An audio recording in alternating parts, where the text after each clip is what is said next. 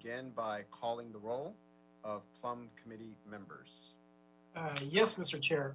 Councilman Marquise Harris Dawson. Present. Councilmember Gilbert Cedillo.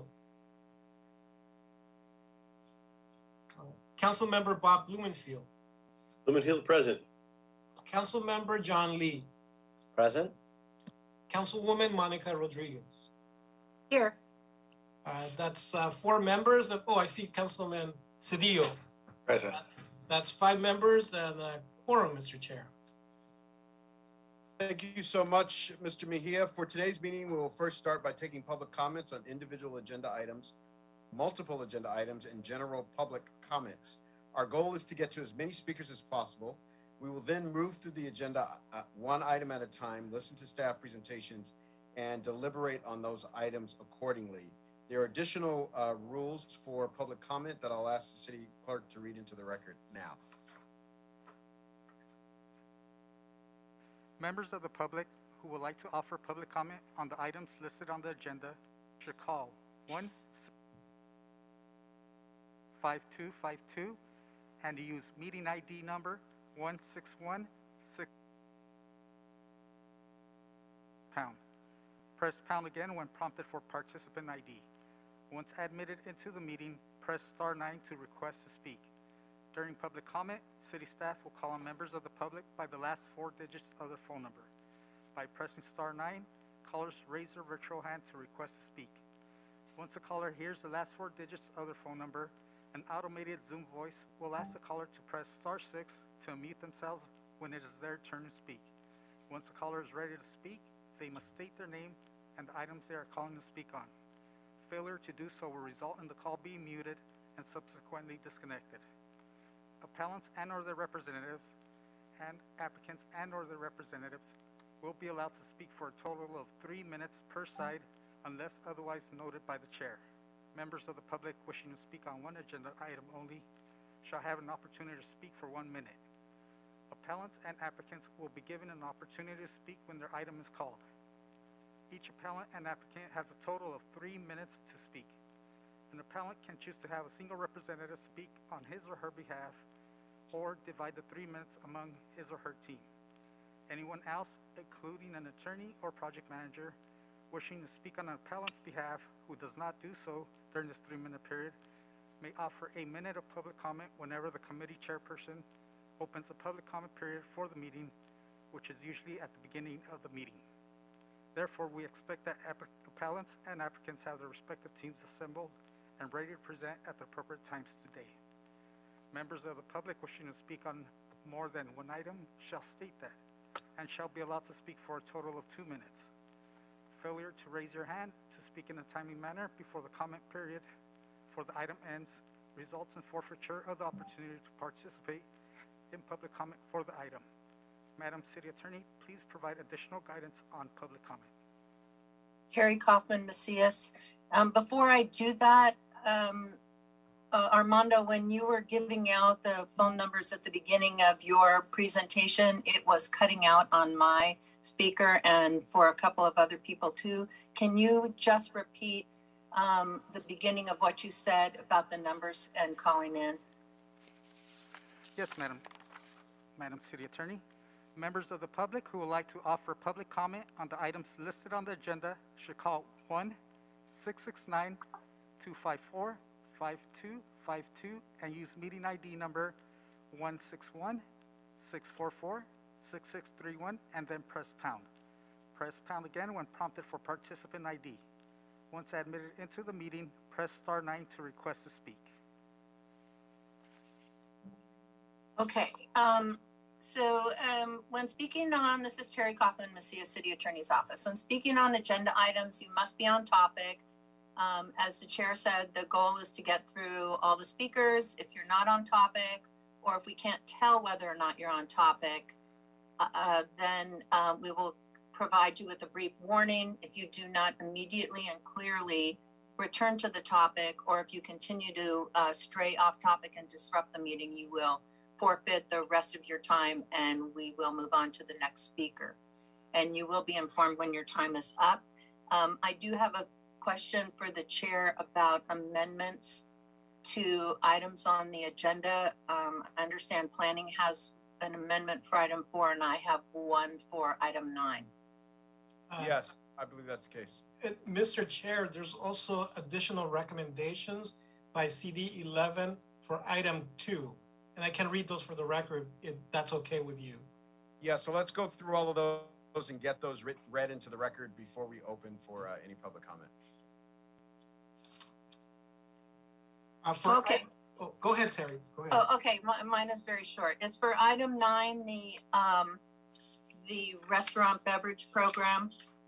And on that one, there is an error in the reference to business tax registration certificate. That is the correct code in the term, and that is the correct term in the code. And in the draft ordinance, it doesn't refer to that. So there are 2 places in there where we're going to just change it to a requirement to obtain a business tax registration certificate. That's it on that for us. For item 2, Mr. Chair and committee members, the additional recommendations by CD 11 to the motion by Councilman Bonin are the following. 1, I further move that the council authorize the planning department to prepare and submit an application for the Local Coastal Program, LCP, Local Assistance Grant Program from the California Coastal Commission, offering a new non-competitive rolling grant that may assist with the development of a coastal equity and environmental justice policy, in addition to any other local, county, state, and or federal grants that are intended to further environmental justice and climate resiliency efforts in the coastal zone. 2, I further move that should the city planning's application be selected for the upcoming grant cycle, to direct the planning department to report to the council regarding implementation of the grant and any necessary authorities to accept the grant funds. That concludes the additional recommendations, Mr. Chair and committee members, for item 2. All right, if those are all the amendments and findings and other materials that need to be read into the record, we should open it up for a public comment. I believe for item 10, if I'm sorry to interrupt you, Mr. Chair, for item 10, we should also state for the record that additional findings have been uploaded into the council file. Terry Kaufman Macias, as well, for just to note for item 8A and B, public comment for those items will be taken when that item is called and not at this stage of the meeting. And this is Debbie Lawrence from City Planning. I have 2 corrections for item number 4. First is a correction for language that was contained in the actions for City Council on the supplemental transmittal that was labeled as a report from Department of City Planning. This was dated 9/24/21. The reference to the 2040-2045 Regional Transportation Plan Sustainable Communities Strategy EIR was incorrect. Instead of EIR, it should be identified as the program EIR and addendum. Secondly, the applicant submitted a request for clarifying language to be added to regulatory compliance measure RCM-BIO-2 of the SKIA to specify the criteria for a qualified biologist. The proposed modified language would state, for the purposes of carrying out the project's biological regulatory compliance measures, a qualified biologist must at minimum meet the Los Angeles County Department of Regional Planning's minimum qualifications for a Tier 2 biological consultant and will, at the time that the biologist performs project activities, be listed as a certified biological consultant by the Los Angeles County Department of Regional Planning. Thank you. That concludes the amendments for item number 4.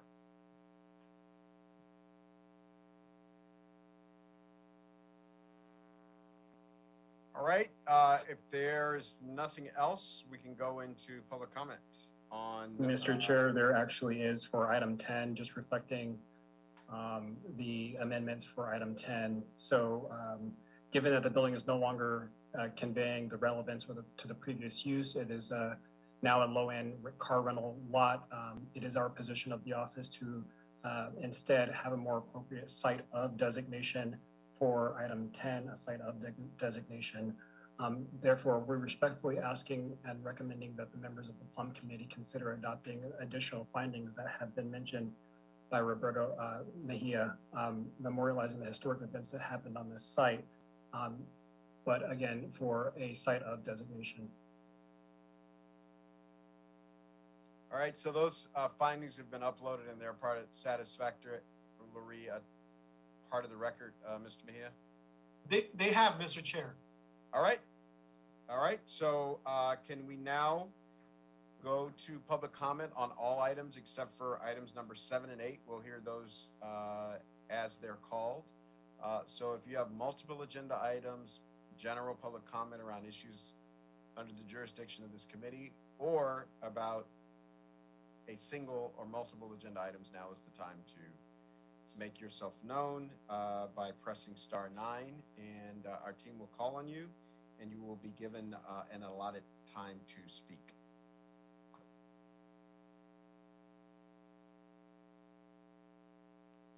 Caller with the number ending in 4167, please press *6 to unmute yourself.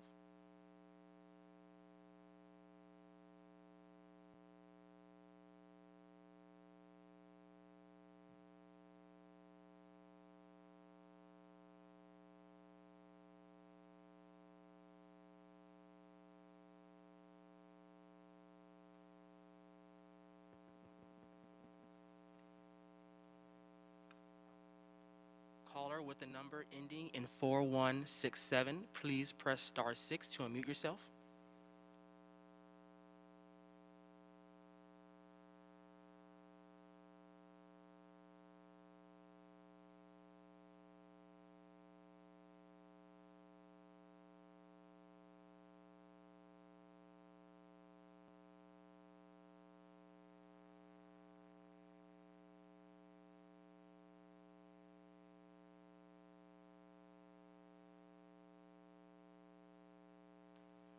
Caller with the number ending in 7504, please press *6 to unmute yourself.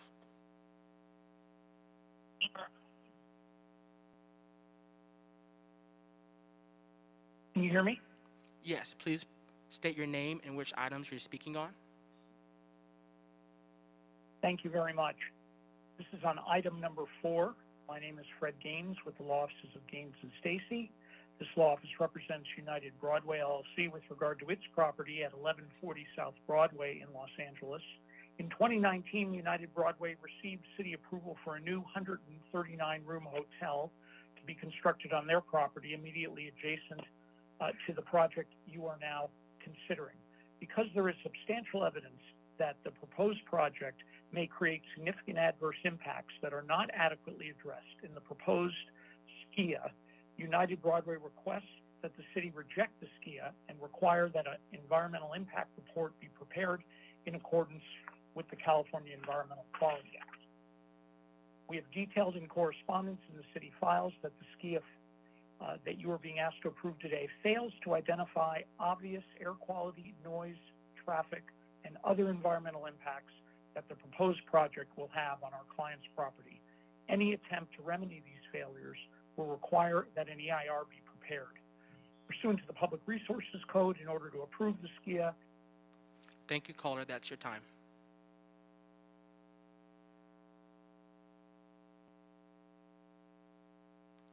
Caller with the number ending in 8990, please press *6 to unmute yourself.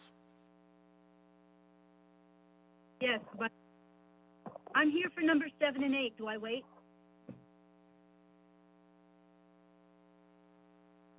Hello? We're doing 7 and 8 individually. This is not the time for anybody wanting to speak on 7, 8, or both. You want to wait until we come to those items, and we'll hold individual public comment sections. Great. I was in line. I didn't know if I should get out or not. Okay, thanks a lot. Thank you.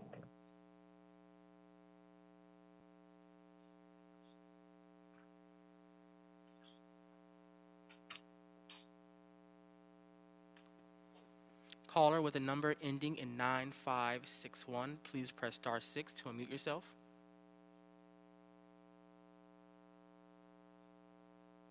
Hello, excuse me, I'm sorry. I beg your pardon. My name is Shelley Lavin, and I reside at 839 South Holt Avenue. I have been here 27 years, and I'm, excuse me for 1 second. Okay. I am also president of the HOA, and we are very concerned that the city has failed to conduct the required environmental review for this project. There will clearly be impacts to the environment in the form of noise, traffic, and air quality. This project clearly is not exempt. There are also cumulative impacts. There's another elder care facility, in the final stages of the approval process, just one street over. Please hear the concerns of the community and grant the appeal. Thank you very much. Thank you, caller.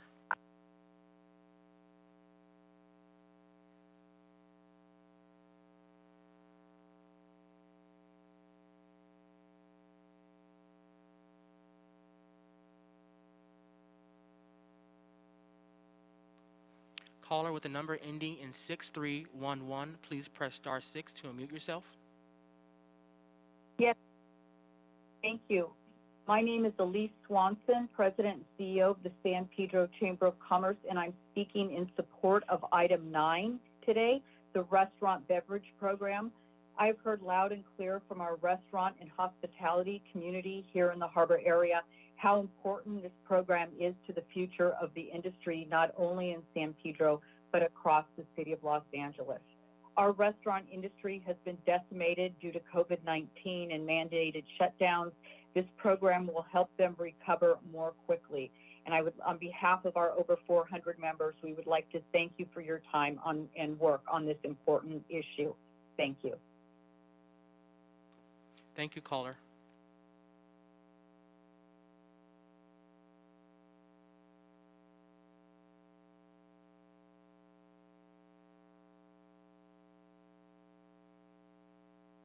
Good afternoon, Chair Harris-Dawson and council members. Thank you so much for the opportunity to speak. My name is Natalie Friedberg. I'm the president of the Silver Lake Chamber of Commerce, and I'd like to speak in support of agenda item number 9. I've worked closely with restaurant owners in and around Silver Lake for years, and even more so during the pandemic as we've done our best to help them with resources. There were already many challenges for these small business owners prior to February 2020, but as you all know, it's become an uphill battle now just to keep their restaurants open, and many have closed. The cost and time involved for a typical conditional use permit for alcohol is yet another hurdle, one that many restaurants just can't manage. Council members, you have a great opportunity to extend a helping hand to independent restaurant owners by passing the restaurant beverage program. I truly hope that you'll do so. Thank you very much for your time. Thank you, caller.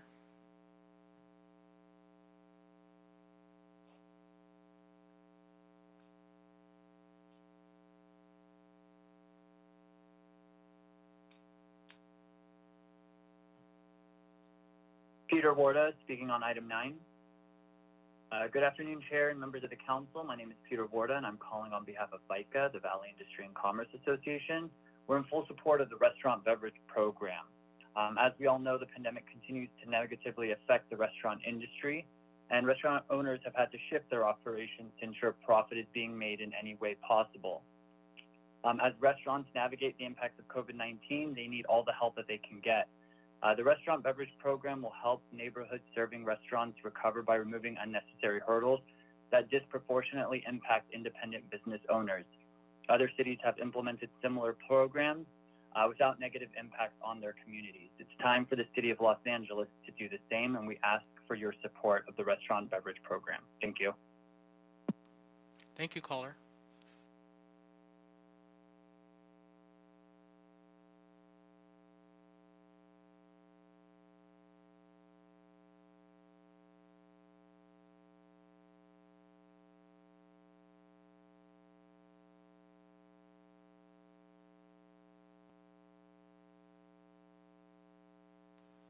Caller with the number ending in 2649, please press star 6 to unmute yourself. Hello, this is Debbie Kinsinger for United Broadway. I'm going to explain air quality without getting technical, even though GHG is considered qualitatively. It has localized impacts due to concentration levels. Oh, I'm speaking on item number 4. That's the South Main Street tower. SWAPE corroborated our findings on increased by showing increased cancer deaths for adults and children. The city responded saying that the design features and compliance would reduce GHGs and impact of the point that we're making is a health risk analysis will address localized air toxic air quality contaminants and those increases in concentration. At the very least, we must correct these errors. You can prevent excess cancer deaths with conditions of approval that monitor compliance. It matters where the GHGs are concentrated, and there are no compliance COAs. Thank you, caller. That's your time.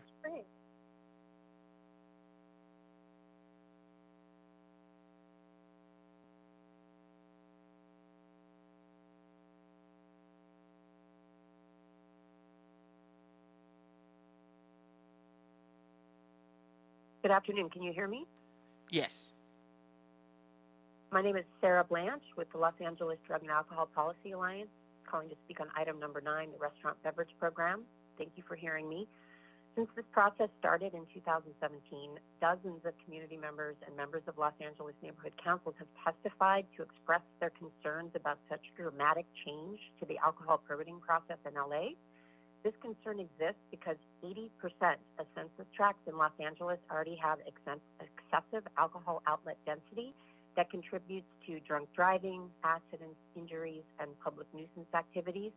No one is saying the process shouldn't be easier for restaurants, but what has been said is that if we're going to make it dramatically faster and cheaper for restaurants to get permits, which will add a flood of new permits and licenses and more alcohol in our neighborhoods, public health and safety needs to be strongly represented in the process.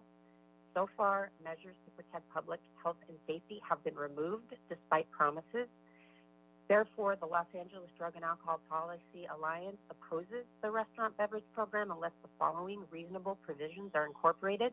Alcohol sales should be capped Thank you, at Speaker. 30% That's your time. of total revenue.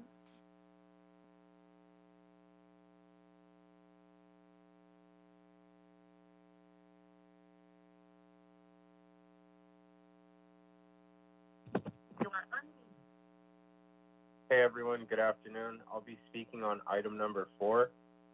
My name is Danny Melendez. I'm a resident just south of here. I've been excited to follow this project, and I'll continue to follow it. It's an exciting project to see in this area. So much housing. Let's approve it so that we can get this city moving. Please support this. Thank you for your time. Thank you, caller.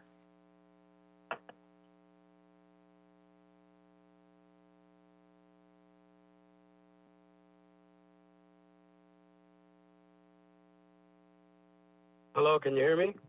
Yes.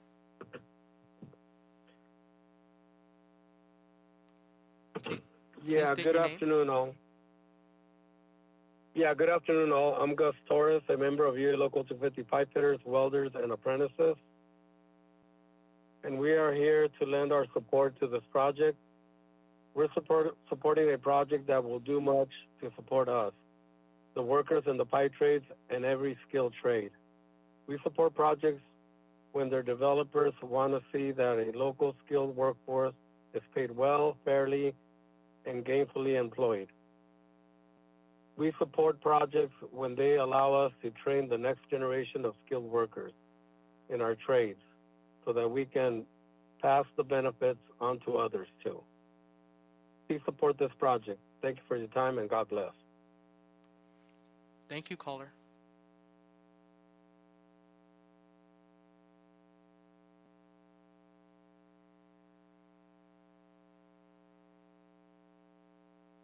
Hello, my name is Samuel Nito, and I would like to speak on item number 4. I live in downtown. At the last hearing for this project, I spoke in strong favor of this project. I heard a lot of people who live around here who also supported it. I heard a prominent businessman and his attorneys who don't want the project for reasons of self-interest oppose it. Let me be clear.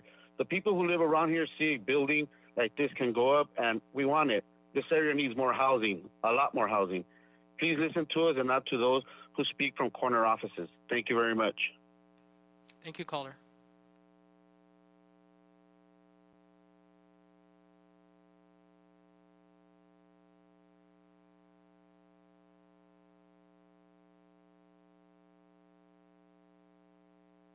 Fellow committee members, my name is David Juarez, and I'm with the California Restaurant Association. I am calling support for item 9, the creation of the restaurant beverage program.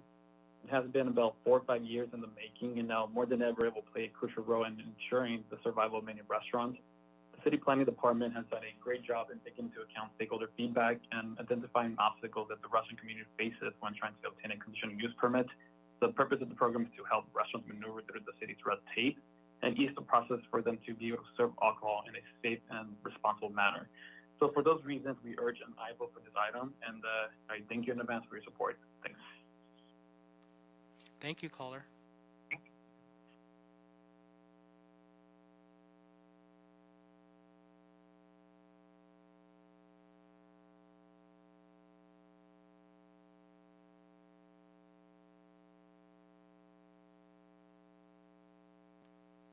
Caller with the number ending in 8468, please press star 6 to unmute yourself.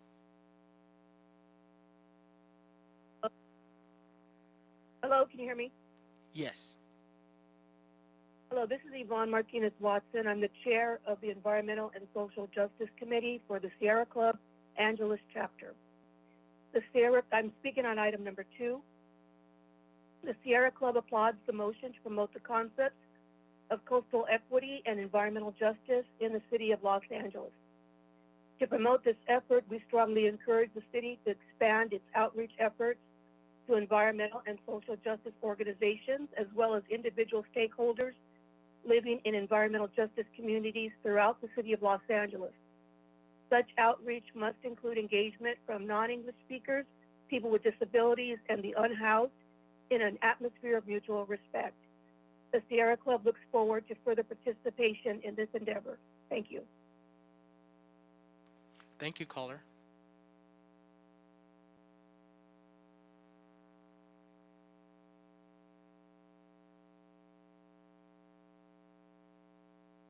Good afternoon, Michael Shilstone with Central City Association. Items 4 and 9, please.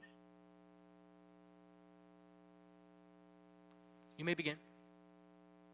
Thank you. Established in 1924, CCA is committed to advancing policies and projects that enhance downtown LA's vibrancy and increase opportunity in our region. We're pleased to voice our support for item 4, Main Street Tower, a proposed mixed-use project that will enliven downtown LA.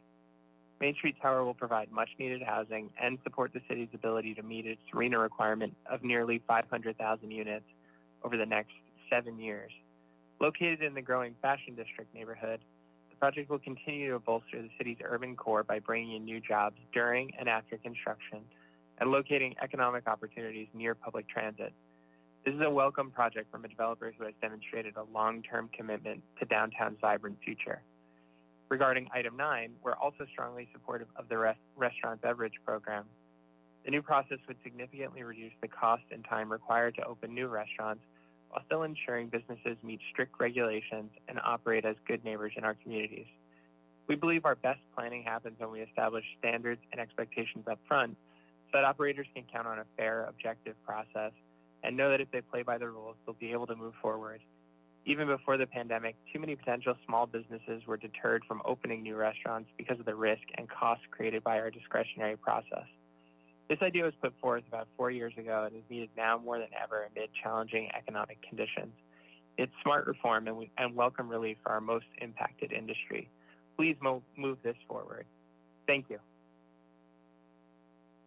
Thank you, caller.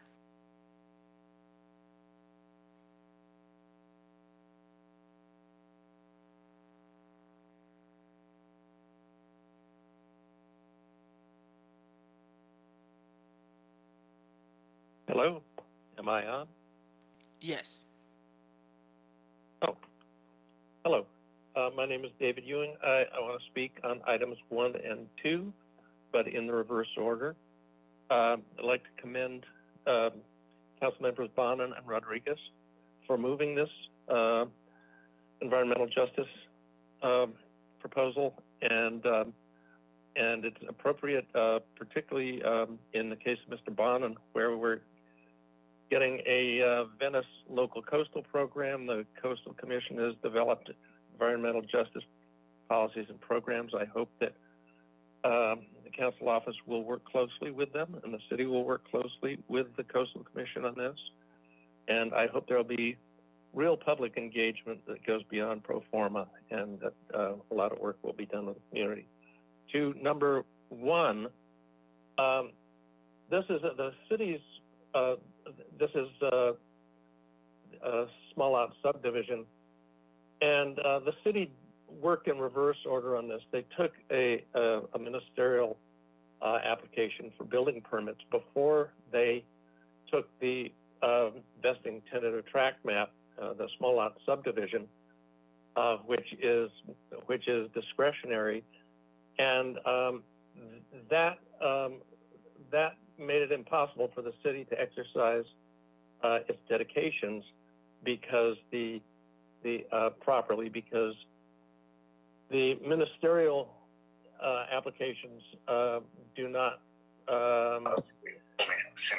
don't trigger the dedications, and that was done before so that they were allowed to actually build porches into the dedication before the tract map application was submitted. This is a backward process. It's improper, and it deprives the city of the right to Thank use you, its Speaker. That's your dedication time. Thank you. Just a quick check-in. We're going to close the lines now for public comment. We've got about 25 people on the line, so that takes us to about 2:55. So we will take all the callers that are on the line now, and we'll close public comment following the folks that have already called in, and that should be around 2:55. Thank you.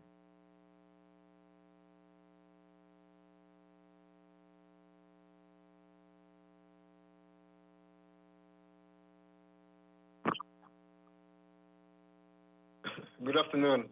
My name is Godfrey Ashiro Kridele. I'm speaking on item number 4. We support the Main Street Tower skier approval. This is a well thought out project with lots of environmentally friendly features. I think staff has done a great job and all impacts are adequately addressed. The responses to all comments are thorough and well articulated, leaving no doubt that the project qualifies for a skier approval. Thank you. We hope you'll approve it. Thank you and Happy New Year to all council members. Thank you, caller.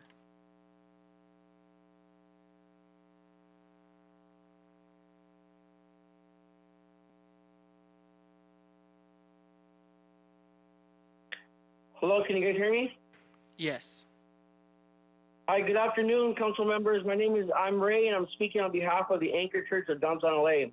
We have a lot of members who live around this area, and we are active in this community. We support this project all the way. If we want to take our city's plans and needs seriously, we got to have more housing. There's no two ways about this. Projects like this that add more than 360 residential units, it takes pressure off the existing needs and add many new places to live. We need this to fulfill our mission of supporting every Angelino to get into housing. This project does that. Please support this project. We thank you guys. God bless you guys. Thank you, caller.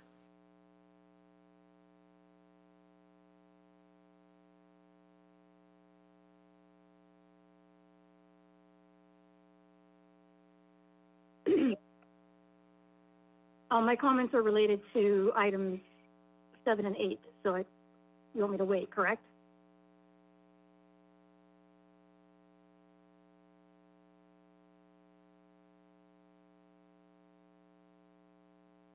Yes, that's right. Alrighty, thank you.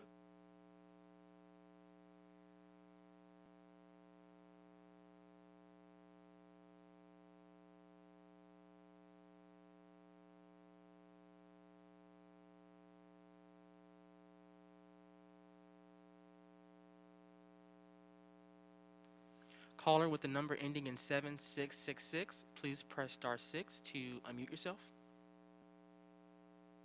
Hi, I'd like to speak in support of item number 9, the restaurant beverage program. My name is Eddie Navarrete. I'm with the Independent Hospitality Coalition and a member of the California Restaurant Association. Thank you for all your patience and goodwill in pushing this vital item through for our small business independent restaurant community. And thank you, City Planning, for the years spent in its creation. This has been a 5 years long road in the making ordinance. There is no more an important time that we look at our permit systems more sustainably. Doing more with less, creating the infrastructure for the community we wish to see, creating a less burdensome application process for decisions that are 90% of the time approved anyways. Let's encourage our restaurant community by showing them they have our support. Let's move the RBP forward now. To conclude my public comment, once we pass Plum, please prioritize to the EDHA committee. Thank you and Happy New Year. Thank you, Speaker.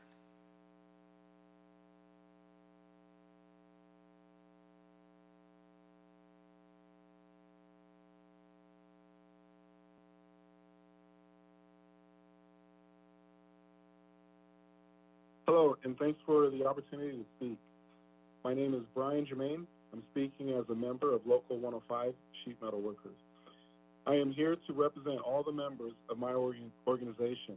I'm here to let you know we support this project. The developer is choosing to work with qualified and responsible contractors who will guarantee us workers and things we need to support ourselves and our families with fair wages and more. Please support the project under item number 4. Thank you. Thank you, caller.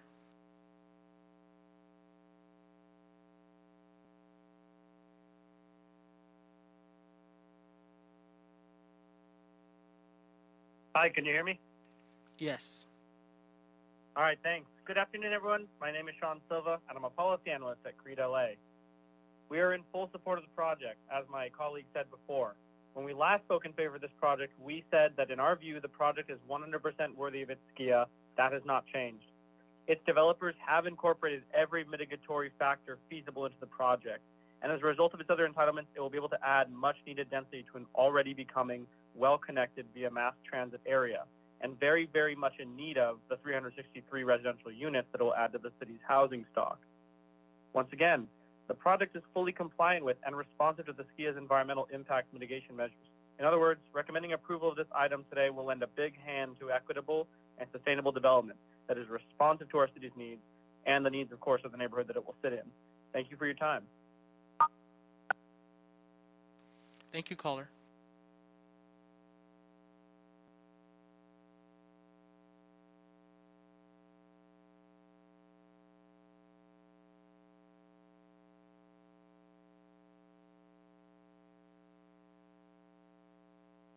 Good afternoon, all. My name is Desiree. And like other nearby residents, I'm here in support for item 4. I think it's worth being here at today's hearing because I heard the last hearing had a lot of support, but I didn't get the chance to throw mine in as well. This proposed building is just right for the spot. Let me just say, everyone around here supports this project, and that's everyone I've talked to. Approve the SCAA, please, and thank you. Thank you. Thank you, caller.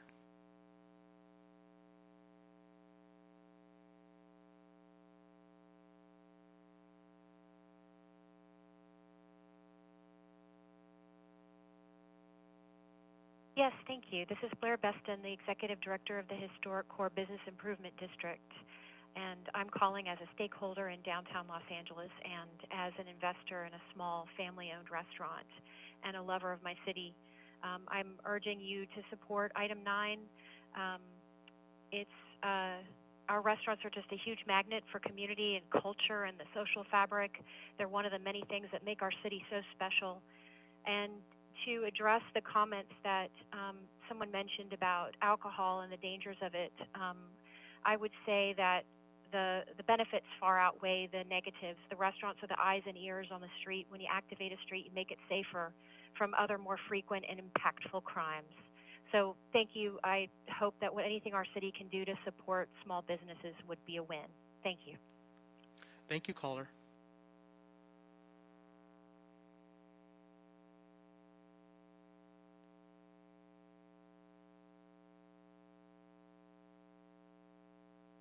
Good afternoon. My name is Cameron Benji, and I'm speaking on behalf of the adjacent property, which is the future site of the Hyatt Hotel. I'm asking that the proposal here to be rejected because it has many shortcomings. I'll give you a very quick example. The base HU report changed several CAD-E defaults in ways that underestimate the impact. The HU report used construction completion year as the base year for vehicle emissions instead of the current year. They also arbitrarily increased the existing emission scenario. In turn, this underestimates the report's net increase in emissions.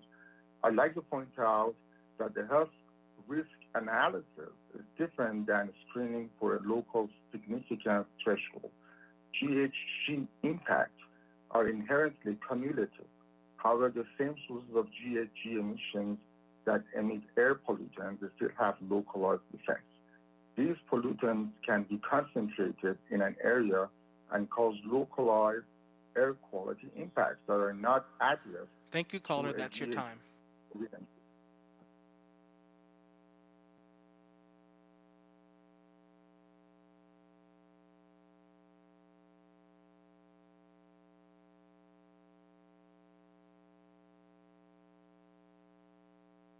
Good afternoon. My name is Shamari Davis, and I'm speaking on item 4. My name is, I'm a business rep for IBW Local 11, the Electricians Union here in Los Angeles County, representing about 9,000 workers. And I want to use my singular voice to advocate for all those folks. The city needs projects like this with lots of housing and built well. But how a project like this is not value neutral. In other words, it's a matter of lot, how they are built and by whom. We members of the skilled trades are out on sites every day making the buildings of tomorrow rise up. Major projects with us on the job get built right. We get fair pay and benefits when responsible contractors are chosen by good developers. This is a good project. Let's not delay. Let's move project forward. Thank you so much. Thank you, caller.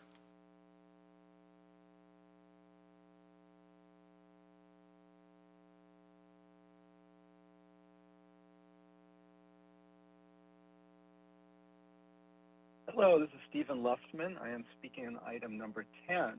I ask that you support the historic cultural monument for the Crenshaw Women's Center. The building is extant. It is still there. Denying this historic protection would further marginalize women and the LGBTQ community. Please support this HCM. Thank you. Thank you, caller.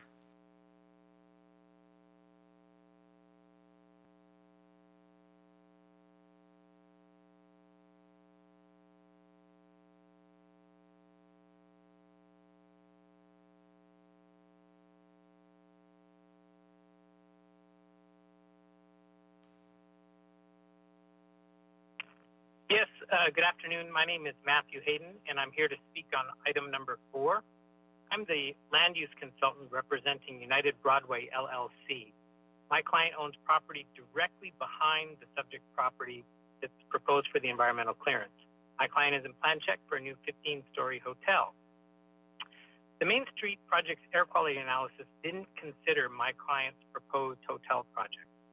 The Department of City Planning's response to the comment on this matter provides an explanation as to why they think it's not required.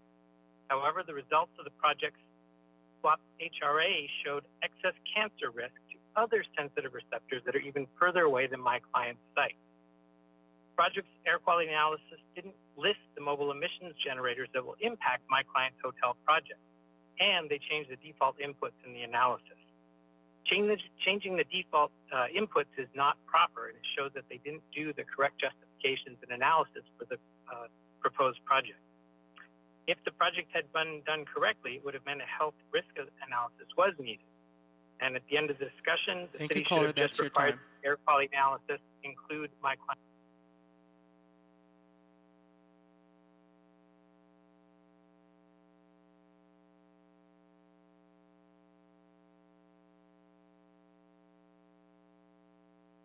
Good afternoon, Agent Scott Fine, Los Angeles Conservancy, speaking on item 10, Crenshaw Women's Center.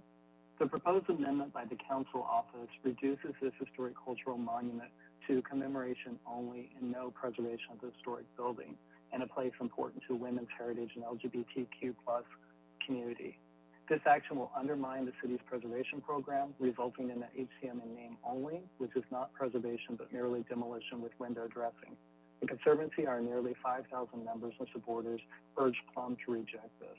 All analysis of the developers demonstrate the Crenshaw Women's Center to be significant and historic, from the city's Survey LA findings, the Cultural Heritage Commission, and city planning staff. Please vote to support the original motion, recommendation, and scope of this HCM nomination. Thank you. Thank you, caller.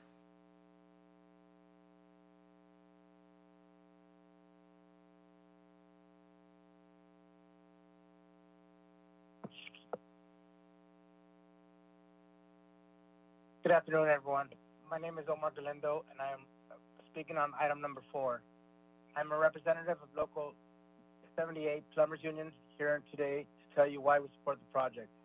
It is important for my fellow workers and I to have projects like this one, which would give us an opportunity to work in our trades and support our families. Please remember that we're members of your community. Our work is more than individual construction jobs. It's a career. Working on many, many high-profile projects over the years, we bring expertise and certified skills to make sure these projects we work on are built right. Please choose local and responsible contractors, and please support good-paying middle-class jobs in Los Angeles. Thank you. Thank you, caller.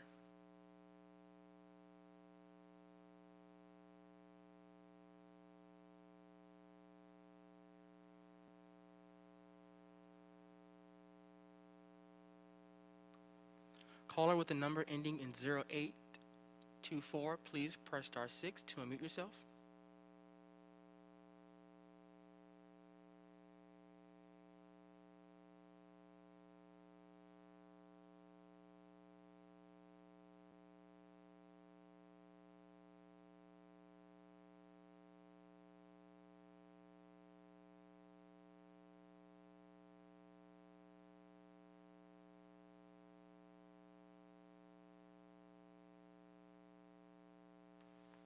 Caller with the number ending in 5065, please press star 6 to unmute yourself. Hi, my name's Donald. I'd like to speak on agenda items number 4, number 5, number 3, number 1, and number 8, and general comment, please. You may begin. Agenda item number 1, that's 1801 South Penmar Street. If you aren't sure of who the owner was, or you need to verify to build that property, the previous owner was Jerome Powell, the Fed chair. That was his mom's property. Probably she's gone. I don't know if he's alive either. You gotta there's more than one Jerome Powell. They look alike in the Fed. You should, if you need to verify that, you need to ask him about that property. Make sure you get the right one. Item number 3, 6817 Hawthorne Avenue. The El Capitan Theater, that building, that belongs to Disney. Disney belongs to Donald. That's my property over there. Agenda item number 3. You need to look over there real carefully, verify the address. There's some funny business. They try to divide the property in the lots, and they changed the address to claim they own the neighbor's property. There's a problem with that over there. The El Capitan Theater, yeah, that's Donald's property. I'm right out here. That's my property. I really don't like those guys over there, but you know what? They shouldn't be building more on my property. Item number 4, 1123 South Main Street, Irvine and Associates. These guys are playing Monopoly. They think they're playing Monopoly, trying to build the most properties. They're involved in a lot of corruption, a lot of the illegal construction, and a lot of the crimes committed in real estate are committed by these guys. I don't know who the main fund associates are. The property assessor report for 1123 South Main Street, that address item number 4, unverified sale. It looks like they were changing addresses by dividing lots. People are after it because it's gone up to 3 times the value since 2002. There's a problem. Maybe take a look at that. Speaker. I don't know for sure. And that concludes public comment at this time. Thank you so much to everyone who called in to participate in our conversation. We know we'll have more callers for items number 7 and 8. Mr. Mejia will begin the deliberation of items with item number 1. Yes, item 1, Mr. Chair. This is the categorical exemption from CEQA and an appeal by William Wood relative to the approval of the environmental clearance and the vesting tract map for an 8-lot small lot subdivision. I believe the request is to continue the matter, Mr. Chair. All right, that item will be continued to a date to be determined. That takes us to item number 2, which the chair is requesting, if there's no objection from members, that we adopt on consent. Yes, and as stated previously, Mr. Chairman, I indicated that there were 2 additional recommendations submitted by CD11, and I've read those into the record, Mr. Chair. Excellent. So if there's no objection, we'll take those items with the amendment, that item with the amendment on consent, and that'll move us to item number 3.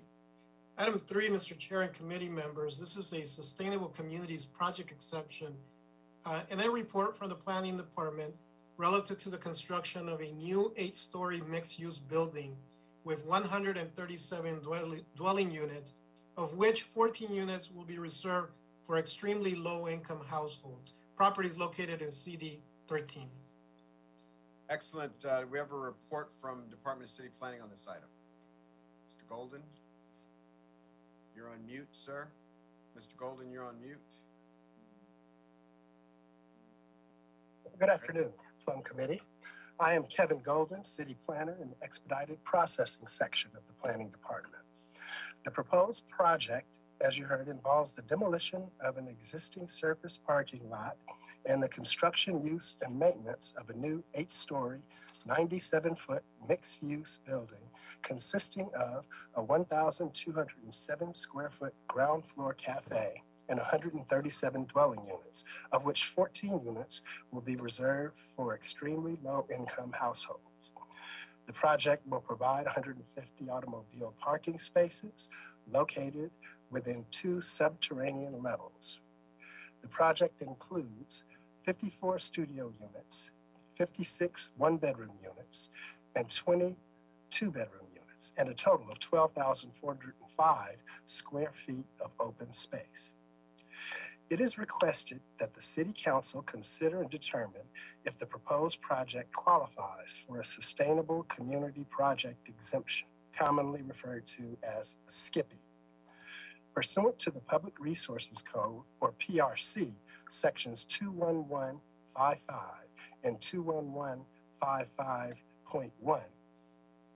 The item before you today is only for the SCIPPY as the environmental clearance. No action will be taken on the related director's level case for the proposed project. Prior to this hearing, staff received a comment letter from the Los Angeles Unified School District, which recommended conditions addressing construction impacts on air quality, noise, traffic, transportation, and pedestrian safety. Those concerns are addressed through the city's regulatory construction mitigation. However, the applicant's environmental consultant has submitted a detailed response to those comments, just for the record.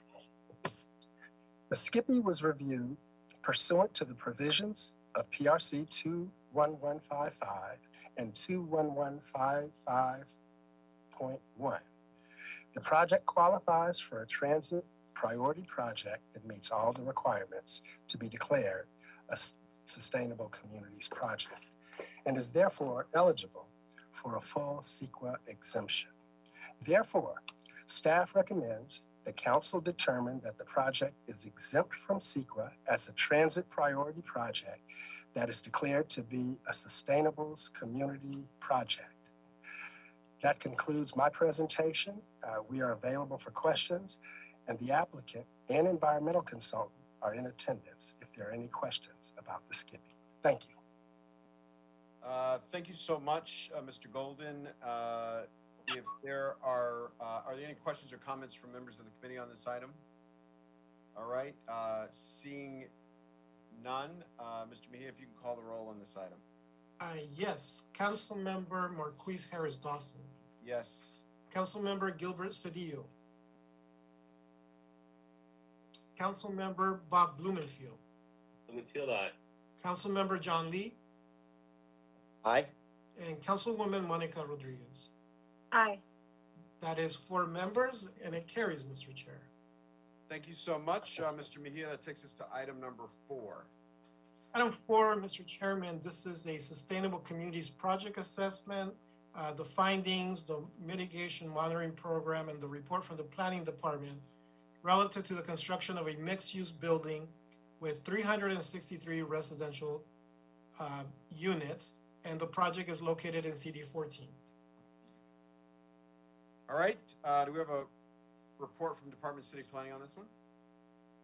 Good afternoon, this is Debbie Lawrence with City Planning. The item before you is a Sustainable Communities Environmental Assessment, or a SCEA, dated September 2021, and a mitigation monitoring and reporting program.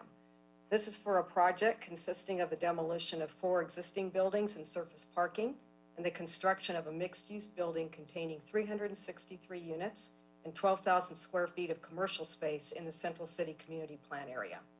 The item was continued from November 30th so that the response to comments on the SCEA could be posted and interested parties could be notified prior to council's action. And on January 7th, parties were notified of today's meeting. The SCEA was circulated for 30 days between September 30th and November 1st of 2021, and comment letters were received expressing concerns related to damages of adjacent properties in the right-of-way, geology, traffic, noise, air quality, greenhouse gases, and additional community benefits, such as requiring local hire and use of a skilled and trained workforce to build the project. A response to comments was prepared and posted to the council file management system. The comments do not provide any new substantial evidence indicating that the project would result in a significant impact upon the environment. Further, the above comments do not identify any inadequacies in the SCEA's analysis that would require revisions or recirculation of the SCEA. As such, the SCEA, as circulated, satisfies the legal requirements of CEQA, and no further analysis is warranted. So in conclusion, we also recommend approval of the proposed amendments that were read into the record at the beginning of the meeting. This was one, to correct language that was contained in an earlier transmittal. Instead of EIR, it should be program EIR and addendum. And then secondly, to request modified language to a regulatory compliance measure for biology that would clarify qualifying language for the biologist. So that concludes my presentation, and thank you. Thank you so much for that presentation. I will ask members of the committees if they're members of this committee, if there are any questions or comments, or if there are comments from either Council District 14 or other members of the Planning Department. All right, seeing none, Mr. Mejia, can you call the roll? Yes, Councilmember Harris Dawson. Yes. Councilmember Cedillo. Yes. Councilmember Bob Blumenfield. Alexa, turn off the playroom lights. Councilmember John. Okay. Councilmember John Lee. Aye. And Councilwoman Rodriguez. Aye. That's 5 members, and it carries, Mr. Chair. Excellent. That takes us to item number 5. Item 5 is a mitigated negative deck from CEQA, the associated environmental findings, report from the Planning Commission, and approval of a resolution for a general plan amendment and a zone change for a property in CD 7. Excellent. We'll first hear from from the Planning Department on this item. Good afternoon, council members. My name is Sarah Hounsell, hearing officer for the new two-story, 6,006 square foot commercial office building to include 6 general office spaces, 1 medical office space, and 1 coffee shop on a 10,797 square foot site. The project will provide 12 automobile parking spaces at grade, 11 bicycle parking spaces. Before you is the consideration of the general plan amendment from very low 1 residential and neighborhood commercial to neighborhood commercial across the entire site, and a zone and height district change from RE 40-1-K to Q to TQ C1-1 BL-K. The project will also develop an equine trail and a public sidewalk with street trees within the public right-of-way adjacent to the site. The case was heard by the City Planning Commission on May 27th, 2021. A determination was issued on July 20th, 2021, with no appeals filed. The mayor approved the City Planning Commission's action and transmitted for your consideration on October 7th, 2021. At this time, we would like to request in concurrence with the mayor that the Planning and Land Use Committee recommend that the City Council adopt the CPC findings as that of the City Council, adopt the resolution for the general plan amendment to the Sunland, Tahunga, Lakeview Terrace, Shadow Hills, East Latuna Canyon Community Plan to change the land use designation of the site to neighborhood commercial, and adopt the ordinance for the zone and height district change to TQC1-1 BL-K. That concludes my summary of the project. Thank you. Thank you so much for that summary. We'll begin deliberation on this item by hearing from Council District 7. Thank you, Mr. Chair and colleagues. No, very much excited about some of the community amenities that are going to be created with this project, including this very much needed safe equestrian trail that will be contiguous in this, help make this contiguous and safe space for everyone. Thank you so much, and congratulations, Councilwoman Rodriguez and the communities of Council District 7. Mr. Mejia, can you call the roll? Yes, Councilmember Harris Dawson. Yes. Councilmember Cedillo. Yes. Councilmember Blumenfield. Blumenfield, aye. Councilmember John Lee. Aye. And Councilwoman Rodriguez. Aye. That's 5 members and unanimous, Mr. Chair. Excellent. That takes us to item number 6, Mr. Mejia. Item 6, categorical exception from CEQA related environmental findings, and the report from the Planning Commission, for the Central Area Planning Commission rather, and an appeal by Enrique Velasquez from the Coalition for an Equitable MacArthur Park relative to the approval of the environmental clearance for a mixed-use project of 264 dwelling units, 27 units for extremely low-income households in CD1. All right, we'll begin with the report from Department of City Planning. Hi, good afternoon, council members. As previously stated, this is an appeal of the CEQA determination for a transit-oriented communities project located in the Westlake Community Plan area at 2401 through 2417 West 8th Street and 729 through 751 South Parkview Street. The project involves the construction of a new 7-story mixed-use development, 92 feet 6 inches in height, containing a total of 264 dwelling units, with 27 proposed dwelling units reserved for extremely low-income households. The proposed development will contain approximately 266,438 square feet of commercial floor area, including 9,724 square feet of ground floor commercial space. The project will provide a total of 230 vehicular parking stalls. The appeal challenges the director's determination that the project is exempt from CEQA pursuant to CEQA guideline section 15332, class 32 for infill development. Specifically, the appellant contends that the cumulative impact exception does not apply to the proposed project due to the number of past, current, and future projects spanning back to January 1st, 2018. That contribute towards the cumulative impacts of the project that must be considered. Planning submitted a response to the appeal in a letter to the council file on November 9th. As shown in the justification for the Class 32 categorical exemption, dated November 8th, 2021. Proposed project and other projects in the vicinity are subject to numerous regulatory compliance measures in the city's municipal code and state law, which provide requirements for construction activities and ensure that the impacts from the construction related to air quality, noise, traffic, and water quality are less than significant. Therefore, the Class 32 categorical exemption adequately addresses all the impacts relative to the proposed project, and staff recommends that the appeal be denied. Thank you. Thank you so much. I believe we have one appellant on this item. You now have the opportunity to speak for 3 minutes or less.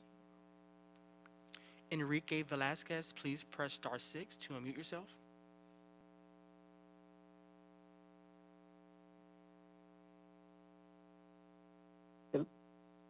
Hello, can you hear me? Yes. Okay, thank you so much. I am Enrique Velasquez, and I am here representing the Coalition for an Equitable Westlake MacArthur Park. And yes, I am the appellant, and I will make no more comments on the technical part of this appeal because you have our arguments why we think that this project shouldn't go forward.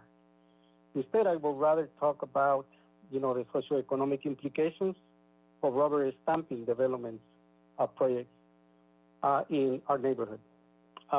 Yes, the planner that just presented our argument mentioned it, that we argue that there is discrimination and gentrification in these type of projects, mainly because it's just focusing on the needs of people that do not live in the community. This is a massive, this type of projects contribute to the displacement of low-income communities, low-income families. It's basically economic cleansing, and you need to address these issues because this is really taking a toll on our communities. The neighborhoods, our neighborhoods are getting apart. Yes? Can you hold, Speaker, Terry Kaufman, Macias City Attorney's Office? The speaker is straying from the item that is called, which he needs to direct his comments back to this particular project. I am talking about the particular project. These are the cumulative effects of so many projects.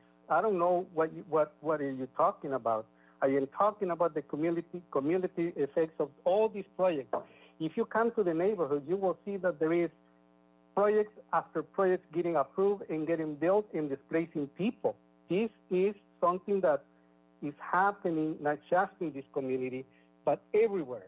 The planning that takes place here should reflect the needs of our people that already live here. What that is an increase in low-income housing production, and not just luxury housing condos, which is what you guys are approving. This is exactly what I'm talking about, and this is the type of projectionistic cumulative effects that are taking place in our community. Thank you so much. All right, thank you. I don't think we have an applicant on the line, so we'll begin our deliberation as a committee by hearing from Mr. Cedillo of Council District 1. Councilmember, we do have an applicant on the line for this item. My apologies to Mr. Cedillo and to the applicant. The applicant can speak now for 3 minutes or less.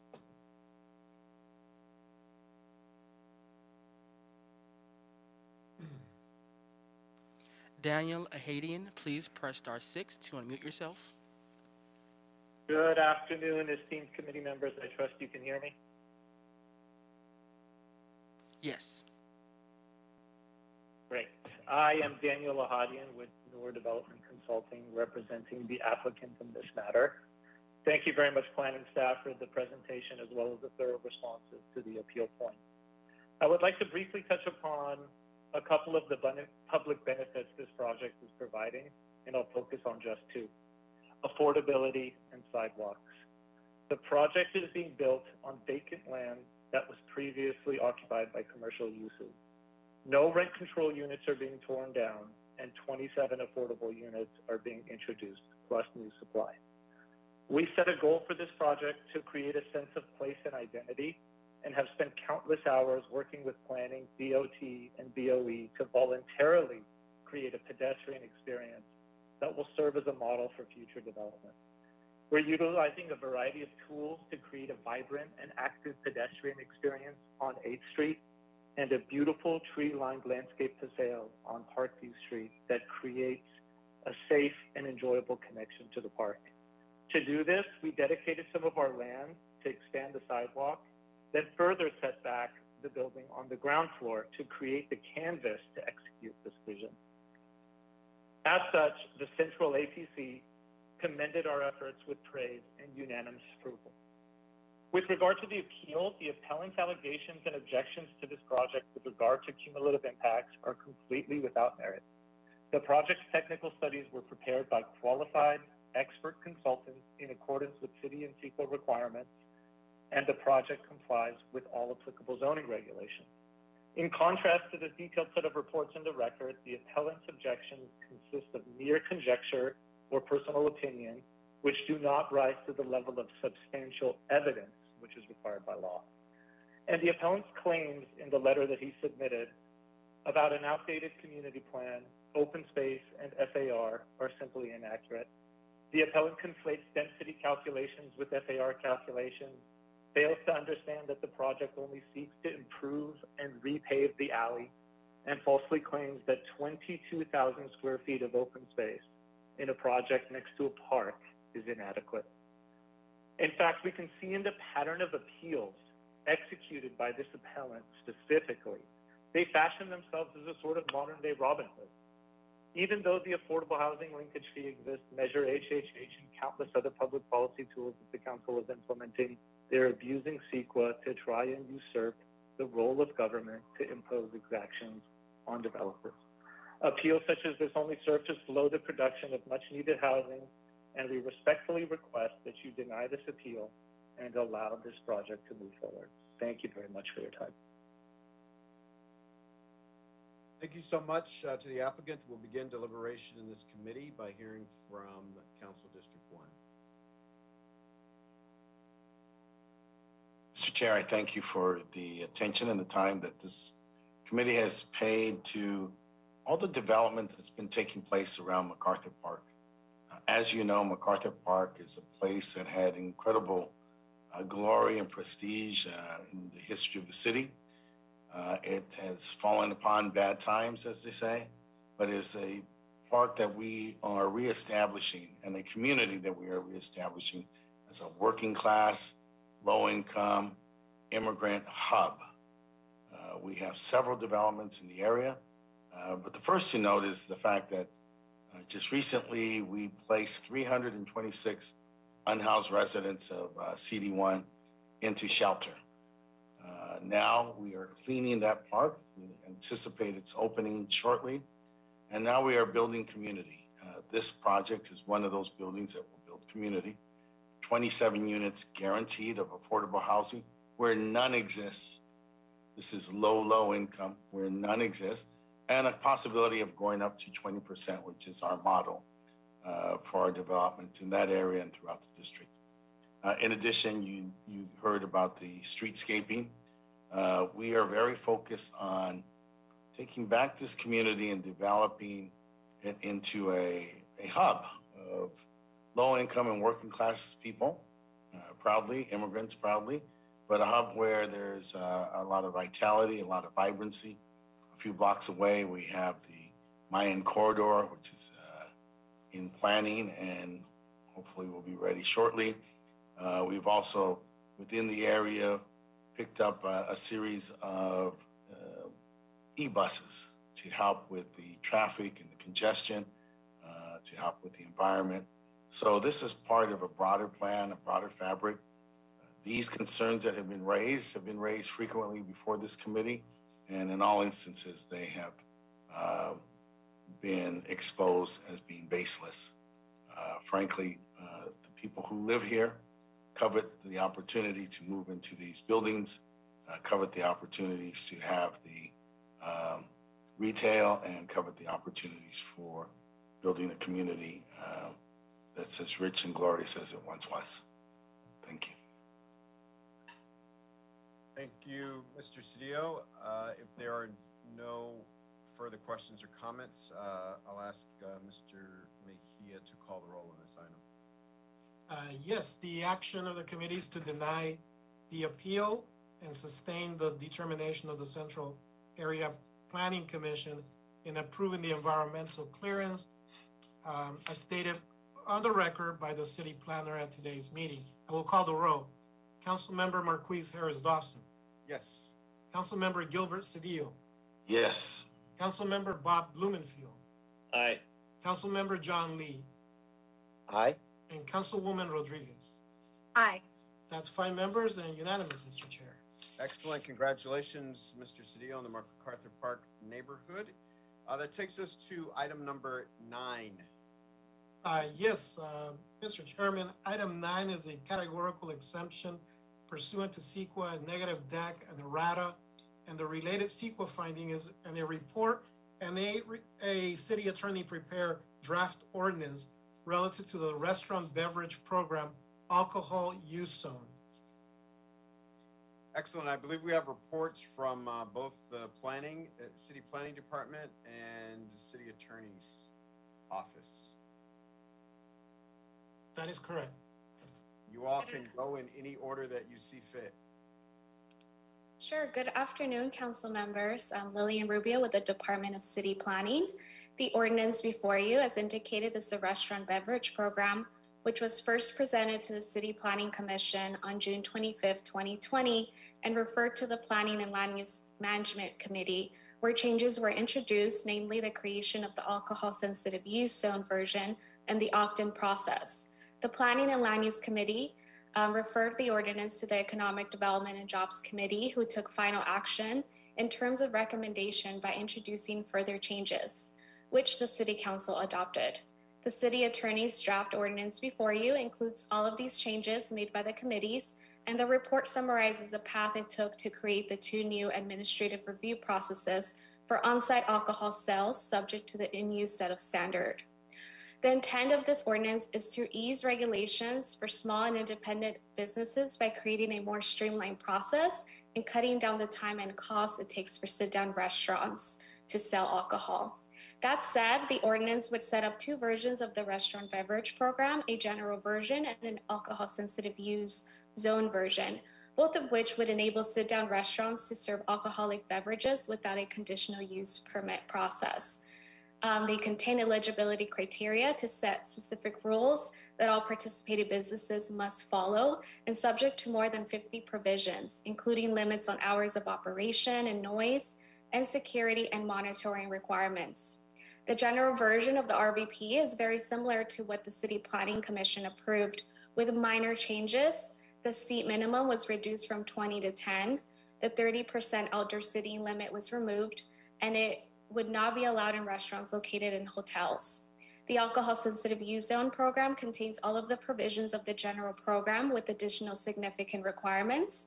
An outreach plan to a neighborhood council, business improvement district, or community organization would be required prior to filing an application, and an annual alcohol sales would be limited to 45% of the total sales.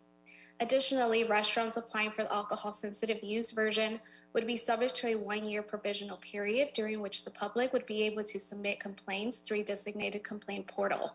Complaints received through this portal would be validated by the Department of Building and Safety.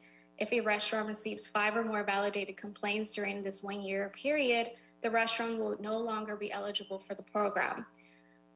In that sense, if the restaurant receives less than 5 complaints, it would be available to continue in the program. In addition, the ordinance contains a number of administrative and enforcement provisions. Each time a restaurant applies for either program, the planning department would notify the applicable neighborhood council, council office, and police department. During the application process, applicants would pay an application and inspection fee, submit plans and recorded covenant agreeing to comply with the respective provisions. The city would have the ability to enforce provisions and bring bad actors into line. To help with this, all participating restaurants must enroll in the city's existing monitoring, verification, and inspections program, which consists of 2 unannounced inspections within 5 years conducted by the Department of Building and Safety. If a restaurant ranks up 3 violations in the form of an order to comply issued by Building and Safety or a citation issued by the police department within a 2-year time frame, it would be suspended from their respective version of the program for 5 years and would have to apply for a conditional use permit if it wants to continue serving alcohol. For clarity, staff would like to know that this item before you is the enabling ordinance, which by itself is not applicable in any geographic area of the city. The enabling ordinance requires opting in via resolution in order to make it active. Through this, the City Council would have the ability to opt in specific geographies into a version of the RVP via City Council resolution based on findings. These geographies would be able to be modified via Council resolution in the future, and the City Council would further be able to limit the alcohol-sensitive use zone RVP and any opted-in geography to beer and wine only at the time the adoption of these geographies take place. That said, staff recommends that the committee find the project complies with the requirements of CEQA, which includes an errata to the negative declaration and a categorical exemption previously considered by the City Planning Commission, adopt the draft ordinance and the revised findings as presented to you today. Thank you. That concludes our presentation. Staff is available for any questions. Thank you so much. Are there any questions or comments from the committee on this item? We've been at this amazingly for almost 3 years, so I'm glad we can at least see the finish line for where we're sitting now. Mr. Blumenfield. Yes. Well, first, I'm very excited about this. Obviously, with there at the beginning of this, pushing it from day one, I think this is important, especially with COVID. We have to support our small businesses and our restaurants, and this is a great way to do that. One quick question, clarification question about the complaint system. You mentioned there's 5 complaints. I'm assuming that the complaints have to be validated or there has to be some sort of evidence. Is that correct? This is Maya Zaitsevsky, Principal City Planner. Yes, the complaints would be validated. Okay, no, that's just important so that folks don't get concerned that a competitor can just call in 5 bogus complaints. There has to be some validation. So thank you for that. But this is great, and looking forward to seeing it implemented throughout my district and throughout the city. Thank you, Mr. Blumenfield. Other questions or comments from committee members on this? I almost want to ditto my esteemed colleague, Mr. Blumenfield. I will note that for the economy of my district, small restaurants are very, very key. This would be incredibly helpful for many of them as we emerge out of COVID. The small Chinese restaurants in Chinatown, the restaurants in Lincoln Heights, the Mexican-American restaurants, the whole range of small restaurants throughout my district, including the very thriving corridor up in Highland Park, could all benefit from this. This could be very helpful. I think it's a prudent measure. It's one that does not really open itself up to the kind of criticism that's been laid out, but more so it's a prudent policy that is thoughtful with respect to small businesses and the responsibility that people will take in consuming beverages. Thank you for your leadership on this. I know it's been 3 years, and I appreciate you bringing this to us today. Thank you. Thank you so much, Mr. Cedillo. Mr. Lee. Thank you, Mr. Chair. Along with Councilmember Cedillo, I just want to thank everyone that worked on this. This is something where I think all of our districts were affected during the last 2 years, and this is something that's going to be extremely helpful. So I just want to thank all city staff for all their work on making this, and thank the committee members for their work on this as well. I assembled those. Thank you, Mr. Phoenix Rodriguez. I have nothing to do with the chair. Gilbert, you're not on mute. What's she say? You're not on mute, Gil. Not on mute. Thank you, Mr. Chair, and thank you, Mr. Blumenfield, and as well, I obviously pay very close attention in support of my local restaurants in my district. Everyone knows it's well documented what a big avid supporter I've been of restaurants around this city, and so it gives me a lot of faith in our ability to help support the very industry that has been so devastatingly impacted by the pandemic. And I know through the interventions that we have led and my attempted interventions to help protect outdoor dining through the course of the pandemic is one that, while they've suffered through a lot, we're trying to help continue to evolve our process to eliminate the red tape and the bureaucracy to enable them to do what they do best. And that's to bring our city together at the dinner table or the breakfast table. So thank you to all the restaurant owners in the city for the work that you do. We're going to continue to revise and amend our processes to make life easier for you so that you can present what you do best for food lovers in Los Angeles and those visiting, because we love being the foodie capital of the world. So thank you. Thank you so much, members and staff that's participated in the process to bring this before this committee and in the very near future before the full council. And then to all the men and women operating restaurants around our great city. Mr. Mejia, can you call the roll on this item? Yes, Mr. Chair. And before I do that, we're approving the city attorney prepare ordinance and the environmental clearance and related revised CEQA findings. In addition, as stated for the record at the beginning of the meeting by City Attorney Terry Kaufman Macias, there are going to be technical corrections to the ordinance. And I will call the roll. Councilmember Marquise Harris Dawson. Yes. Councilmember Gilbert Cedillo. Yes. Councilmember Bob Blumenfield. Aye. Councilmember John Lee. Aye. And Councilwoman Rodriguez. Aye.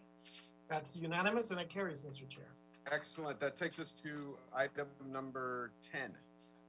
Yes, item 10. This is a categorical exemption from CEQA and a report from the Cultural Heritage Commission relative to the inclusion of the Crenshaw Women's Center located in CD10 in the list of historic cultural monuments. And for the record, we had additional findings uploaded before consideration of this item that have been available to the public. So we'll begin with a report from Department of City Planning on this. Yes, good afternoon, Chairman Harris Dawson and members of the committee. Lambert Giesinger with the city's Office of Historic Resources.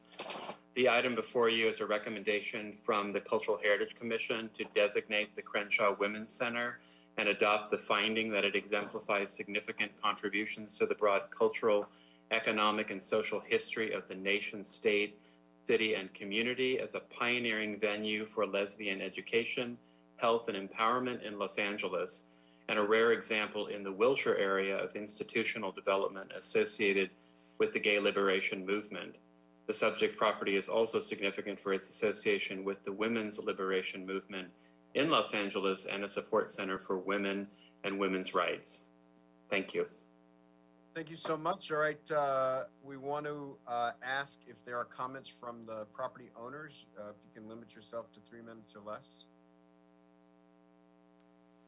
Alan Park, please press *6 to unmute yourself. Good afternoon, Chair Harris Dawson and council members. My name is Alan Park. I represent the ownership group of this site. Thank you for the opportunity to speak today. We recognize the site in building significant contributions to the gay, lesbian, and women's liberation movements. However, the Women's Center was at the site only from 1970 to 1972, as is documented in the findings. Since that time, the exterior of the building has been altered, and the interior of the building, which Women's Center members designed and utilized in a specific manner, is significantly altered over the years by previous owners into a single-tenant commercial space. The building is now very different from the commercial from the comfortable meeting space this Center had created. We are in critical need of additional housing. The location of the building at the site dramatically impacts the shape and layout of any potential future housing project at the site. Retaining the building would impact the livability of units, size of amenity spaces, parking layout and parking access, and could result in a potential reduction of the number of income-restricted and market-rate housing that could be built at the site.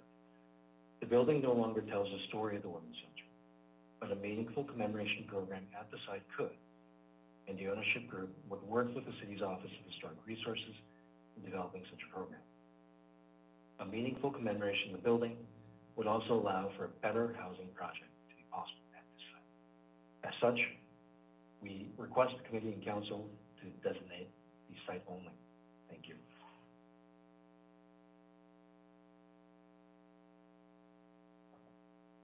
All right, now we have an application, a comments from the applicant for 3 minutes or less. Kate Eggert, please press *6 to unmute yourself. Yeah, hi, this is Kate Eggert. Can you hear me? Yes. Okay, hey. So, hi, Chair, Council members, Kate Eggert, GHPC, the nominator for the Crenshaw Women's Center. When we wrote this nomination, we really anticipated excitement from the city for a resource studied in Survey LA for its women's health and reproductive rights history and lesbian history, especially right now in our nation's history. At this point, you know our arguments, you've read our nomination, you know the Cultural Heritage Commission voted unanimously recommending the Crenshaw Women's Center to be an HCM, and you know the Office of Historic Resources supports the nomination. The owner's consultant writes the usual rhetoric of better examples and no integrity, and unfortunately it looks like District 10 is in agreement. This rhetoric is obviously not supported by us, and most importantly doesn't reflect OHR findings or the Cultural Heritage Commission's vote. For the opposition's better examples argument, with all due respect, there are no other examples. There's only one place that the first women's center was started. There's only one place where the first women's health care clinic was started, and that's the Crenshaw Women's Center. And we're not even talking yet about the gay liberation movement. As for the opposition's no integrity argument or alternate argument, I asked you to look at the findings of OHR. They found the building to have good to excellent integrity. There's a major chasm in between these two. So what we're really talking about is clearing the land for a massive development surrounded by 4 HPOZs. Completely demoing this building is the most radical decision, and of course other solutions can be found. So far we've had one conversation with Allen Park, and we were hoping to continue those discussions. We're just really disappointed that it appears that that conversation is now closed. We would think that all the goals of any future development and the city could be met with a creative solution, with incorporating some or all of the small 1,700 square foot building into any future development. We would ask you to continue this item until we have more conversations and come up with a creative solution. And I just leave you with this. The experience of visiting a building like this, especially in some preserved state, and gaining that understanding would be so, so important. If it's demolished, the feeling and knowledge that it imparts will be lost forever. Thank you. Thank you so much, Mr. Mejia. We recognize that additional information has been entered into the record on this item. Understanding that, I'll open it up for questions or comments from members of the committee. All right, seeing none, I will move that we improve the conclusion with specific instructions. And if you can read into the record, Mr. Mejia, and call the roll. Who fucking cares? Okay, I will read the recommendation, Mr. Chair. To include the site, not including the building of the Crenshaw Women's Center located at 1025 through 1029 South Crenshaw Boulevard in the list of historic cultural monuments, and adopt the new findings that have been uploaded into the council file. I will call the roll. Councilmember Marquise Harris Dawson. Yes. Councilmember Gilbert Cedillo. Yes. Councilmember Bob Blumenfield. Aye. Councilmember John Lee. Aye. And Councilwoman Rodriguez. Aye. That's 5 members and unanimous, Mr. Chair. All right, that takes us to item number 11. Item 11 is a categorical. Egbert is on mute or not on the line, please, staff. Thank you. Okay. Item 11, categorical exemption from CEQA and the related findings.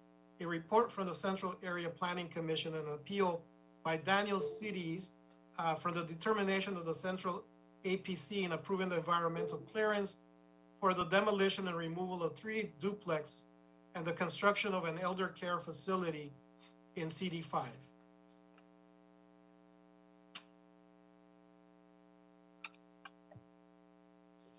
All right, we have a report from the Department of City Planning on this item. Good afternoon, council members. My name is Jonathan Hershey. I'm an associate zoning administrator with the Department of City Planning. My comments are going to mirror a January 14th report that we've submitted. This is in response to an appeal of the categorical exemption, the Class 32 categorical exemption, adopted in conjunction with the approval of an elder care unified permit, elder care facilities unified permit and site plan review.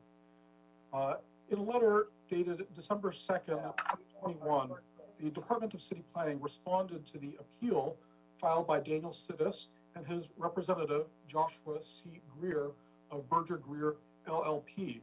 On December 7th, 2021, a new representative for the appellant, Jamie T. Hall of Channel Law Group LLP, submitted additional comments challenging the validity of the Class 32 categorical exemption adopted in conjunction with case number ZA-2020-2164-ELD-SPR-1A.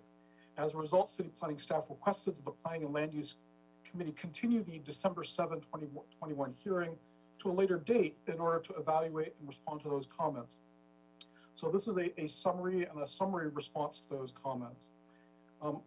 Largely, there are 3 responses or 3 allegations associated with the overall appeal. The first, it is alleged that the project relied upon incorrect and unsubstantiated air quality model. If the project's air quality assessment fails to adequately evaluate the project health risk impacts, that the appellant's air quality expert has submitted an analysis indicating a potentially significant air quality impact, and that the appellant's expert indicates that the project will result in a potentially significant health risk assessment. If the project results in a significant effect on air quality, it is ineligible for the Class 32 categorical exemption. So on review of the appellant's expert argument, it became apparent that there was a fundamental misunderstanding on the part of the appellant's expert on how the applicant's air quality modeling was conducted, leading to their conclusions. To their credit, one of the issues identified did reveal an error in one of the numerical descriptions of the size of the project. On correction of this error and reanalysis, the project still resulted in less than significant impacts. A more thorough response to this issue is detailed in the applicant's technical response to this comment dated January 14, 2022. The second argument, the appellant argues that the noise analysis conducted for the construction phase of the project relied upon the use of a construction noise barrier to reduce the construction-related noise impacts on surrounding residential uses.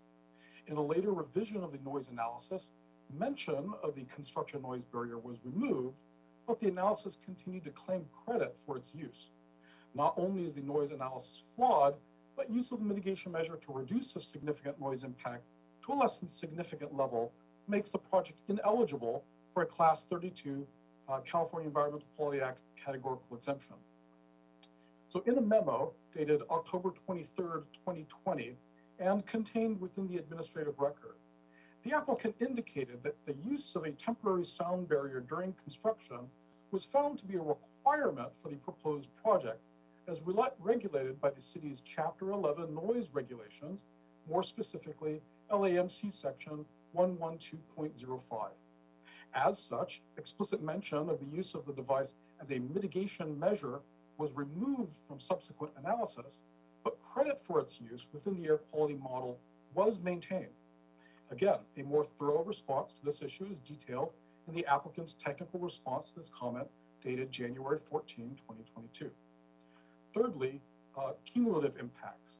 Pursuant to CEQA Section 15300.2b, the appellant alleges that the categorical exemption is invalid because there are cumulative impacts resulting from this project and those associated with another elder care facility approved at 842 through 847 South Sherbourne Drive, also referenced as City Planning Case Number ZA-2019-7715-ELD. So analysis submitted by the applicant, dated April 2020 and contained within the administrative record, reviewed and considered the potential for cumulative impacts and concluded that the project resulted in less than significant impacts. Both the incident project and the project located at 842 through 847 Sherbourne Drive adopted CEQA Section 15332 Class 32 categorical exemptions for infill development projects as their environmental clearance. Though the appellant alleges that cumulative impacts associated with the development of the two elder care facilities, no specific environmental impact is articulated as a result of these alleged cumulative effects of the two projects. And again, a more thorough response to this issue is detailed in the applicant's technical response to this comment dated January 14, 2022.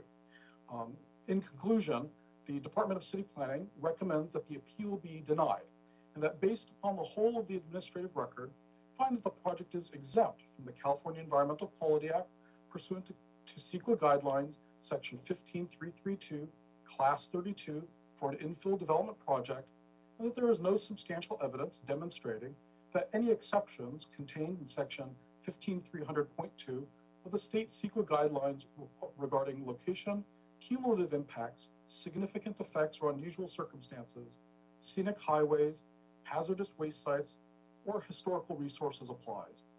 That concludes staff's report on the matter, and I do remain available to respond to any questions you may have. All right, we have a appellant on this item.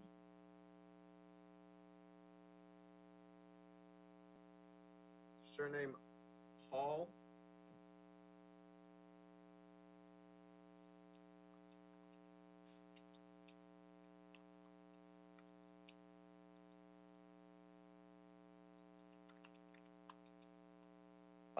Good afternoon. How much time am I going to be given? 3 minutes or less. 3 minutes or less. Okay, let me set my timer real quick.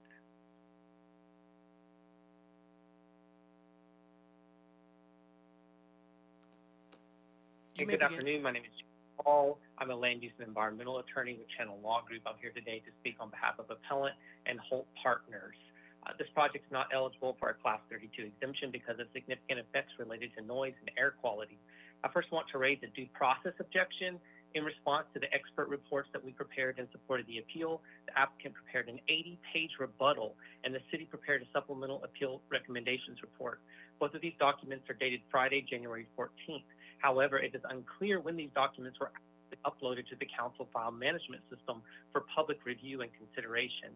I certainly wasn't provided a copy of these documents. Appellant has not had a meaningful opportunity to review this new evidence and present contrary evidence. Under California law, we are entitled to a fair hearing. Fair hearing requirements include unbiased reviewers and an opportunity to review the evidence considered by the agency and to be heard. Further, due process, quote, contemplates a meaningful opportunity to present evidence contrary to an appeal and a meaningful consideration of that evidence. This is all the more important because the city takes the position that our hearing today before Plum is the final hearing for the project. Appellants are not generally given another public hearing before City Council despite Public Resources Code Section 21151C, which guarantees the right to appeal to the elected decision-making body. Finally, you should be aware that as a result of the expert air quality modeling that we submitted in December, the DCP has admitted that, quote, one of the issues identified did reveal an error in one of the numerical descriptions of the size of the project. However, DCP nevertheless concludes that, quote, on correction of this error and reanalysis, the project still results in less than significant impacts. So, new air quality modeling has been conducted, but this data was just uploaded to the council file management system. In light of the fact that we already found one error, doesn't good zoning practice warrant allowing a review and consideration of this new data? That being said, I am able to offer some brief comments on a few issues. Citing LAMC section 11.2.05, the city claims that the use of noise barriers is a regulatory compliance measure and not a mitigation measure. However, if you look at the section of the code, you will see it's simply a codification of the city's noise ordinance, which was adopted in 1986. The city is trying to conflate a definition for technical infeasibility with a regulatory compliance measure mandating sound barriers. In any event, temporary barriers alone will not provide sufficient shielding to reduce noise levels to less than significant levels. The temporary noise barriers will not shield line of sight of the adjacent residential units located on the second and third floors. The result is that construction noise levels will likely remain significant and potentially unmitigatable. We urge you to continue this matter, or our due process rights will be violated. Thank you.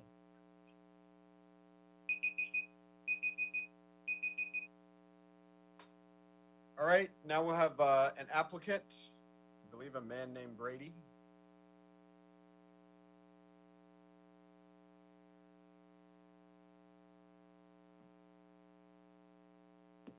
Hello, this is Andrew Brady from DLA Piper, representing the project applicant. Can you hear me?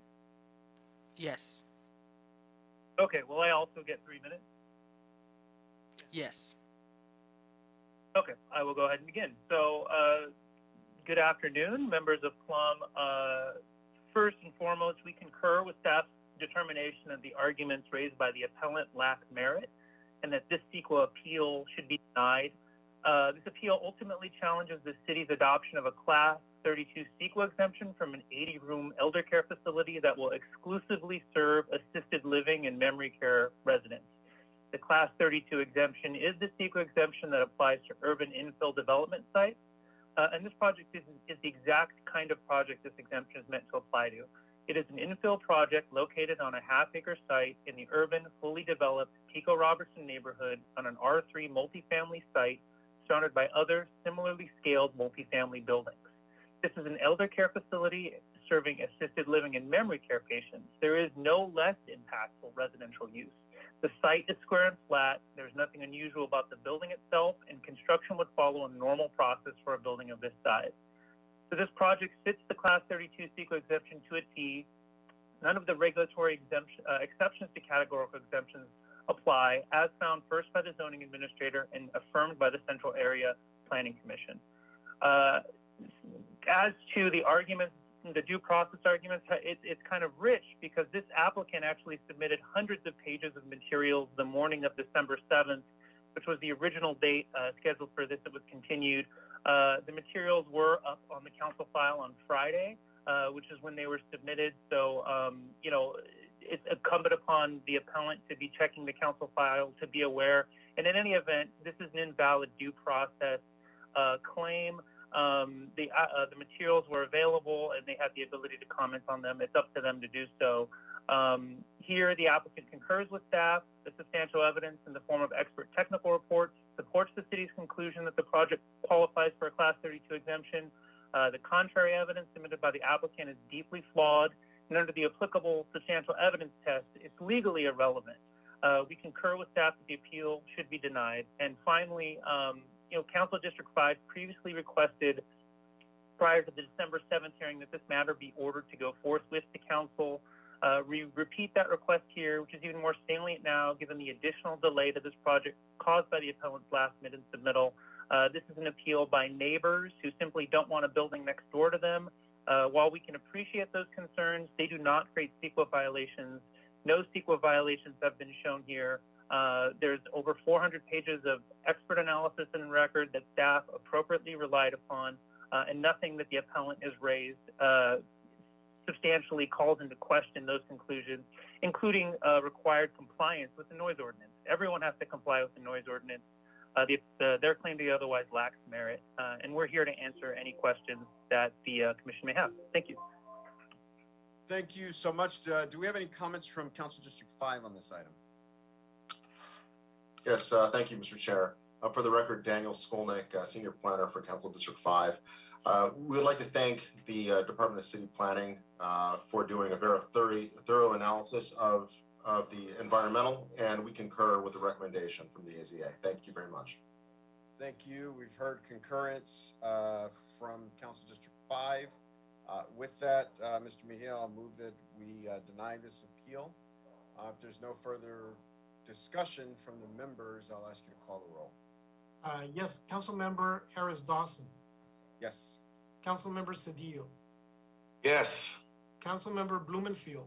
Aye. Councilmember Lee. Aye. And Councilwoman Rodriguez. That's 4 votes, and it carries, Mr. Chair. Thank you so much. All right, now this takes us to our 10th and 11th and final items number 7 and 8. Madam City Attorney, I want to get some guidance from you whether we can consider these together and open up public comment on all of them at once. That is item 7, item 8A, and item 8B, or do we have to do it one by one? How should we proceed in the most efficient way? Terry Kaufman, Macias City Attorney's Office. The public comment can be taken together, but the vote has to be separate and taken in order. Now, item 7 is a request for closed session. It's within the discretion of the committee if they want to go into closed session. If not, that would just be a receive and file. On item 8, the first item that has to be considered for your vote is the rescission. If the committee votes to rescind, then it can proceed to discuss and vote on item B, which will be a complete new hearing on the historic monument, just like we did before, but it'll be a complete do-over. All right, so we thank you for that. We will open it up, public comment on 7, 8, and 8B, and we will consider them in the order and fashion that the city attorney laid out. And so, staff, if you can tell us how many people are on the line for these items. There are 5 callers, Mr. Chair. All right, so 5 callers. I think each person gets 2 minutes each. So we're going to allot 20 minutes to be safe to fully exhaust the complement of callers that we have on the line for items 7, 8A, and 8B. And so we'll open up public comment now to go no longer than from now until 4:20.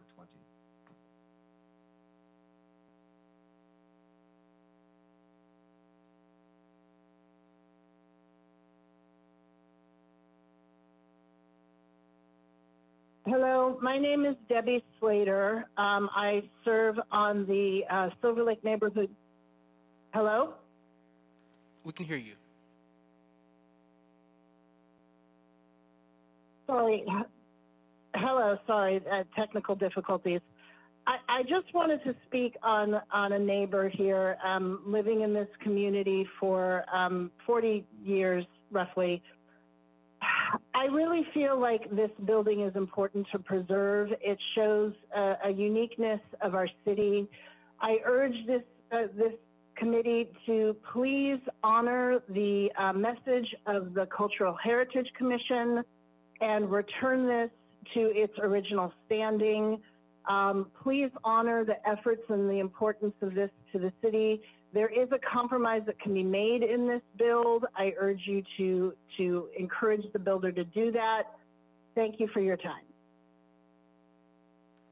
Thank you, caller.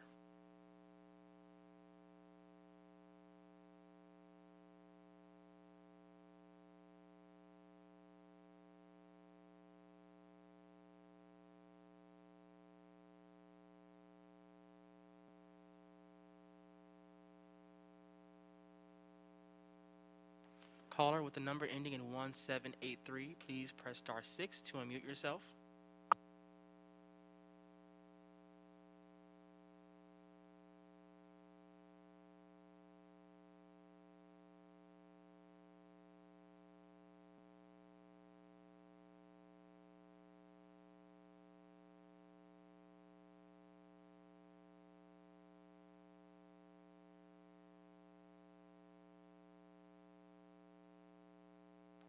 Caller with the number ending in 8070, please press star 6 to unmute yourself. Good afternoon, members of Plum. I'm Rosalind Segarra with the Los Angeles Conservancy, speaking on item 8A and 8B. Today you will decide on an amended historic cultural monument nomination for Echo Park's Tex French restaurant. Following a proposal by Councilmember Mitch O'Farrell, the HCM nomination now protects nearly 2 signs and a bar top. This is not heritage conservation. It is architectural salvage. But this isn't just about text. Fragments and fixtures cannot replace real historic places and spaces that tell the story of our past and our future. As currently proposed, Tex HCM nomination not only undermines the LA Cultural Heritage Commission, but single-handedly devalues the city's entire preservation program, which was established in 1962. Whether or not you support saving text, you must oppose this nomination amendment as is and restore the HCM scope to the place, not pieces. Otherwise, the impact will affect us all, as LA's diverse culturally and architecturally significant places stand to be lost. Thank you.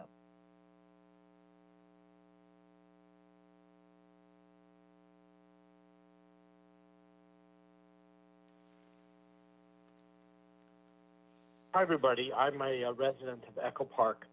I'd like to say that the project for the proposed tech site is making a mockery of LA's historic monument process and laws.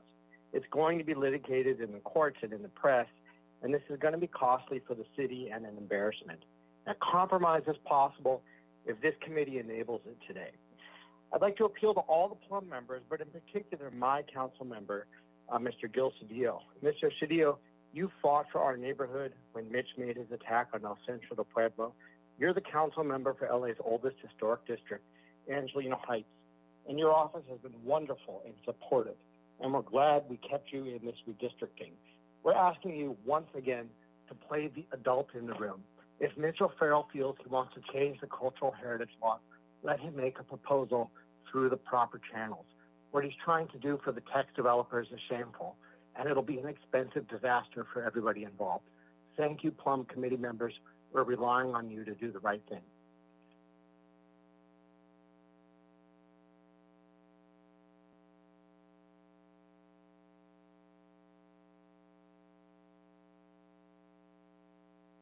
Hi, I'm calling from Hollywood. My name is Susanna, and I am calling regarding yet another Cultural Heritage Commission nomination being rejected by this council member.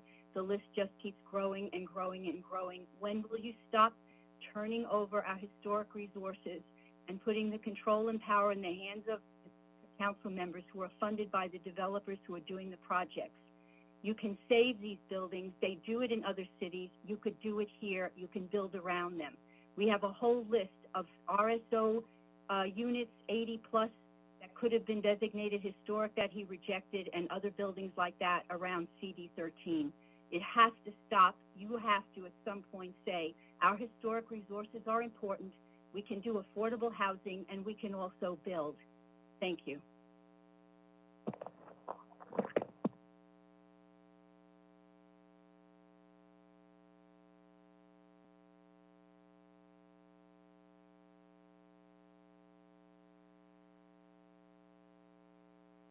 Good afternoon, Commissioners. Stephen Luffman speaking on items 7 and 8. Please support the HCM nomination for text as it was passed by the Cultural Heritage Commission. Councilmember O'Farrell's proposed amendment is dangerous and can have far-reaching consequences. This outrageous amendment would destroy the very resource it seeks to preserve. It would manipulate the Cultural Heritage Ordinance in a way that claims that historic resources being preserved, when in fact this amendment will demolish text. This is clearly not the intent of the Cultural Heritage Ordinance. The Cultural Heritage Ordinance does allow for demolition of designated resources, but only after careful study. Please allow the city's laws to work as designed. Passing this flawed amendment will send a message to developers that they can expect our city council to let them easily demolish our historic resources. Thank you.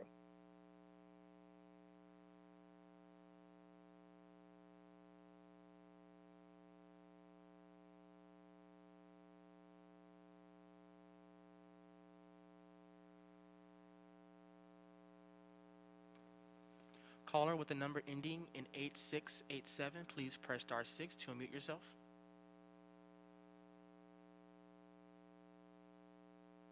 Oh, hello. My name is Richard Shave. I'm a private citizen, and I'm calling to address agenda items 7 and 8. I'm asking the Plum Committee to approve the Historic Cultural Monument nomination for Tex Restaurant as it came out of the Cultural Heritage Commission as the individual who landmarked Times Square Square and being the first applicant to have the pleasure of a city council member, former city council member Jose Huizar, rewrite my nomination as it came out of the CHC.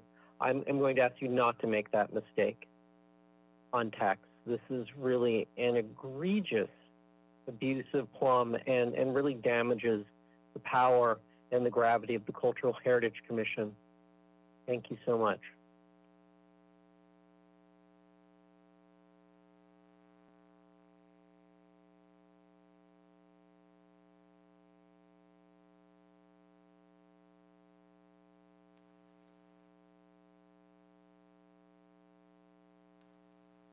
Caller with the number ending in 1783, please press star 6 to unmute yourself.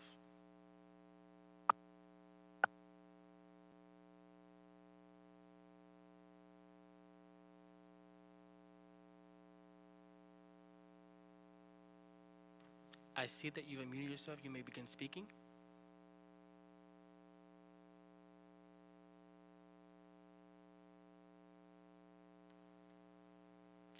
Caller with the number ending in 1783.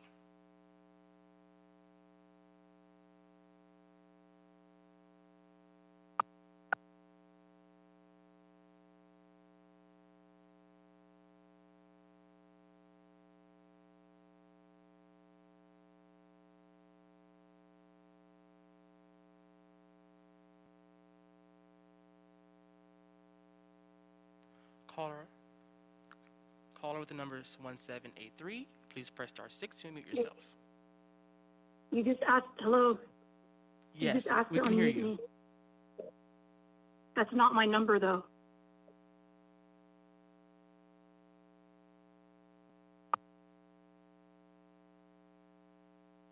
Hello? Yes, you may begin your public comment. Before I do, I just need to notify the committee that Daniel Paul has been on hold for a long time with his hand raised to make his 3-minute presentation on this matter. And there's several other people on hold, but he's speaking as the applicant and has been waiting to be called on. Yes, he will be. Thank you.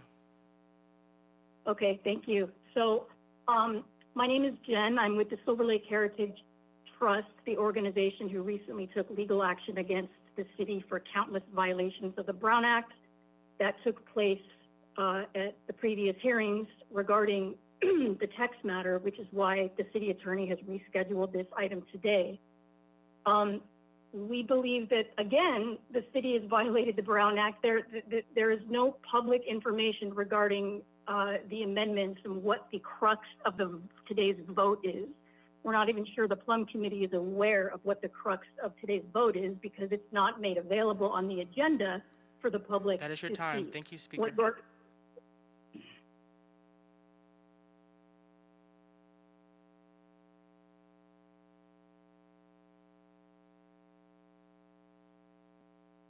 Hi, my name's Donald. I'm commenting on agenda items number 7, 8, and 9. I was looking at the Takes restaurant. There's a problem. The owners of that property, I didn't know that they were going to declare it a historical monument to demolish it. There's a problem with the people over there. They're involved in real estate crimes and other properties around them over there. I know I have some properties over there. Also, I noticed the City Council Planning Commission approved some CEQA permits on the previous agenda items for property for people that didn't belong to them. I noticed what you guys did was illegal. Maybe you need to do a little more research or have a little more self-control or something's going on over there. If you need verification for that, the owner of the property is outside the building with a speakerphone and he's telling you no. There's your verification. I'm a little worried about declaring that restaurant historical monument because caller, that's your time. They're involved in other.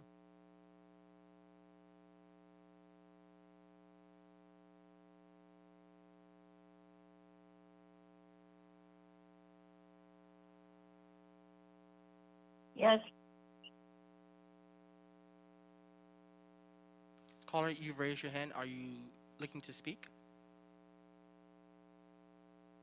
This is Jen from the Silver Lake Heritage Trust. I believe you cut me off, so I don't know if I can continue.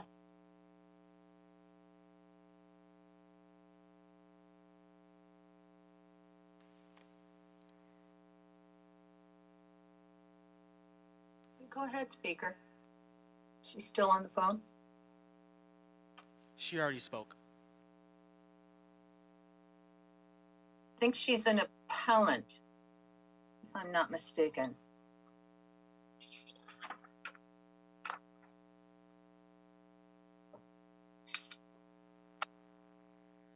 She's not an appellant.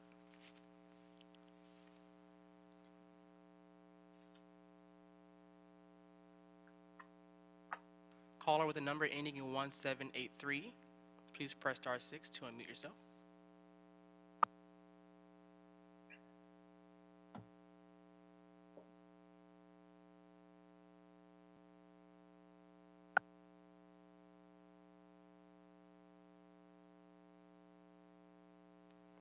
I see that you're unmuted, caller. Please begin your public comment.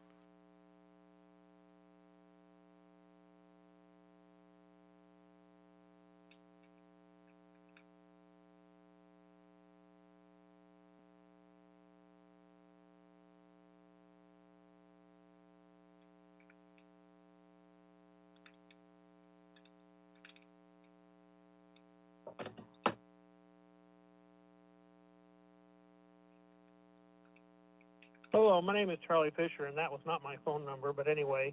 I'm calling because I wrote the original nomination on Tex, and that nomination did not call out for salvage to be, it called out for a building. It was approved by the Cultural Heritage Commission as such, and that is the way we went into it. What they're trying to do with this type of nomination is to create a whole new precedent that was never called out for in the ordinance. We do not nominate salvage. We nominate a building. I'm going to refer to a couple earlier ones. Angel's Flight years ago, when it was dismantled in 1969, when they were getting ready to reassemble it, they actually were looking at doing it as just one of the cars on a post as a monument. That didn't fly, and they ended up rebuilding Angel's Flight as it was, which is what should have happened. We've had other nominations. The one in particular, Yimi Lu, which they tried to do essentially some interior parts. And the commission felt that was not the way to do it.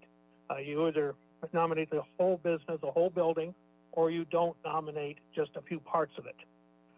That is not right either. That's your time. Thank you, Speaker. Stories.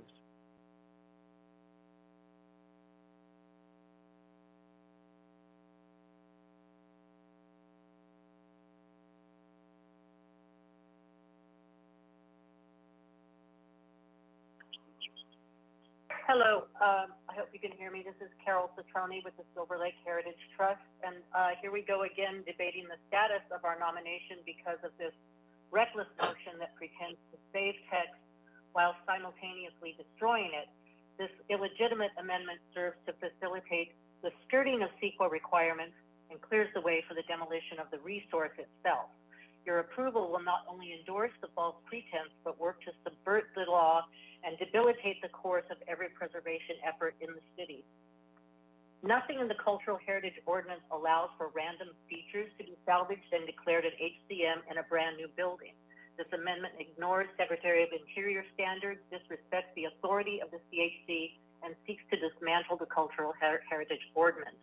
It makes a mockery of our law and our preservation community, and please rescind this amendment and approve the nomination as it was passed by the Cultural Heritage Commission. Thank you. Thank you, caller.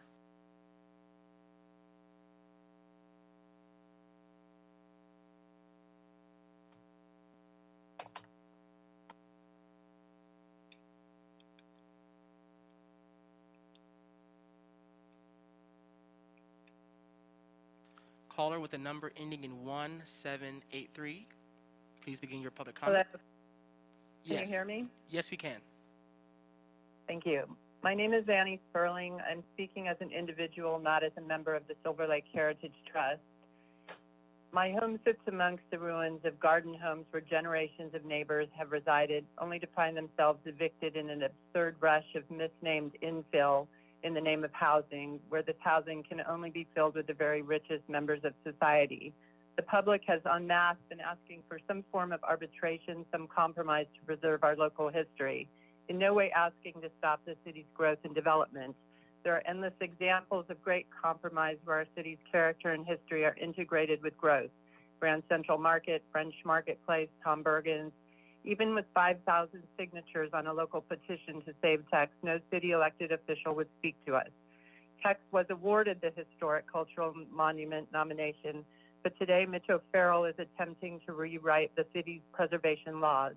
An unprecedented move is proposing only a bar top and 2 signs, the winners of this nomination, instead of the actual building. Mitch, his staff, and the council need to stop their illegal actions and abide by the laws of the city. And make no mistake, the people of this neighborhood who are left with the consequences of these buildings are fighting to preserve the character of this community, even when the elected officials will not. Thank you.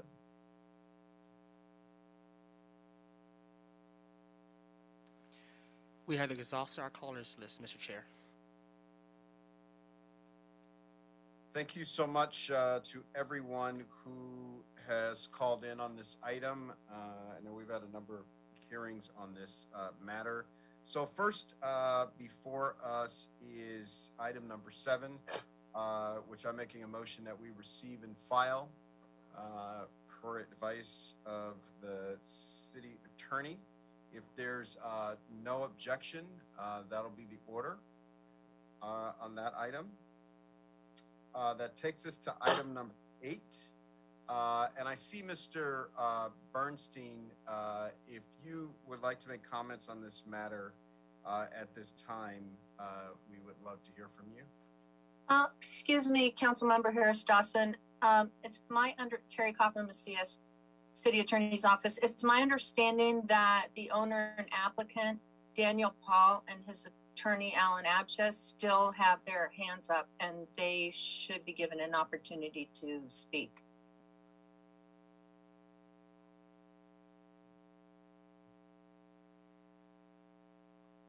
Speak now.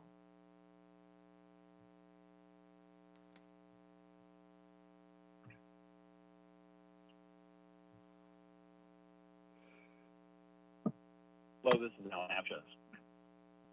Thank you for recognizing me. I represent the Tex family, who are the owners and founders of the Tex restaurant. As the Tex family is documented, Tex restaurant is facing unprecedented challenges to its continued existence. Its physical premises need to change and be modernized if it's to keep alive as a legacy business. Tex family has no objection to the restaurant being designated as a historic cultural monument as long as it doesn't hamper their ability to make the changes needed in order to enable the restaurant to survive. We are very thankful to the Cultural Heritage Commission. Contrary to what you've heard from some of the people testifying, the commission agreed the restaurant should be allowed to change to meet the challenges facing it. And as you know, the restaurant has changed again and again over the past century, but it continues as a beloved legacy business. We're gratified the commission agreed the historic and cultural significance of the restaurant is not found in its stated building or its interior, but rather in its legacy of continuing operation, hospitality, and its relationship to the community.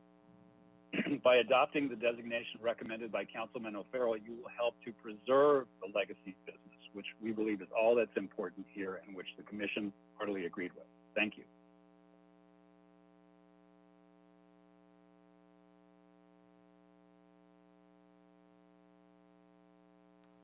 Daniel Paul, please press *6 to unmute yourself. This is Daniel Paul. I'm representing the applicant. Do I have 2 or 3 minutes? You have 3 minutes. Thank you. Okay, Daniel Paul, architectural historian, representing agenda items 7 and 8. There are a couple of substantial issues with what CD 13 has proposed here. It appears that they are confusing this idea of eligibility associated with intangible elements like a legacy business with the possibility that no character-defining features need to be preserved. When the Cultural Heritage Commission, in their revised findings, found text eligible, it was only under Criterion 1. But even so, under Criterion 1, the original Continental Dining design intent is recognized as a character-defining feature under Criterion 1.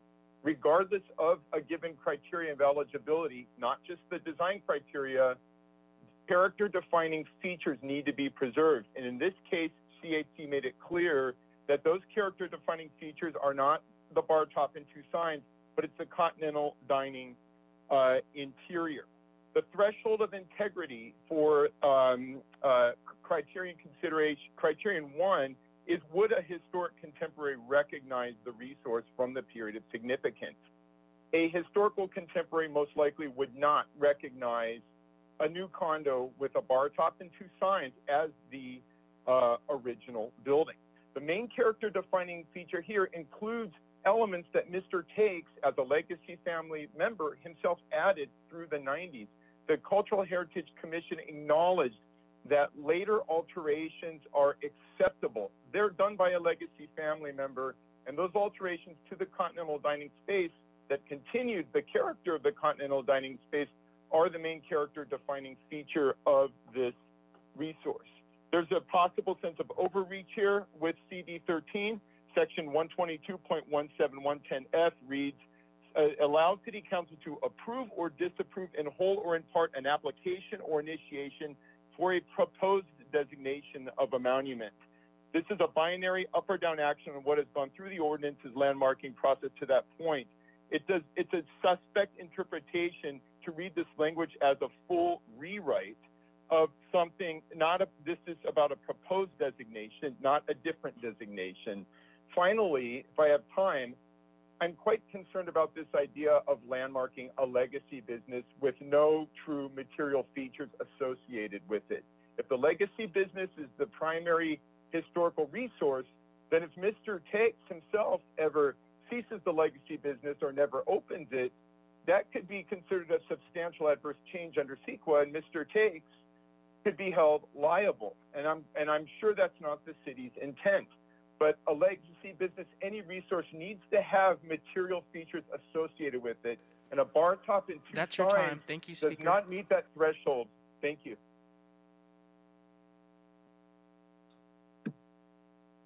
All right. If there are no other parties that we should hear from for the good of the order, from the public, we'll ask our own Mr. Bernstein to give a presentation on this item. Thank you, Council members. Ken Bernstein with the Office of Historic Resources. So before you initially is item 8A, which is the rescission of the council's prior action on this historic cultural monument nomination. So you are to take that up first with a separate vote. And if that vote is in the affirmative, Lambert Giesinger from our staff will present the staff recommendation as you rehear the entire matter on its merits anew. All right, thank you. So I'll move that we adopt item 8A, which is to rescind the council's June 2nd action. Mr. Mejia, can you call the roll on that item? Chair, Can you just clarify what we're voting on in terms of vote? Are we rescinding? So what we action? made a decision on June 2nd to approve the recommendations of the Cultural Heritage Commission and amend findings of approval and the inclusion of the property located at 1911 through 1929 West Sunset Boulevard and 1910 through 2018 West Reservoir Street, known as Tex French Restaurant, as a historical cultural monument. So we're rescinding that, and essentially, should we rescind that, we will hear this nomination again in item 8B.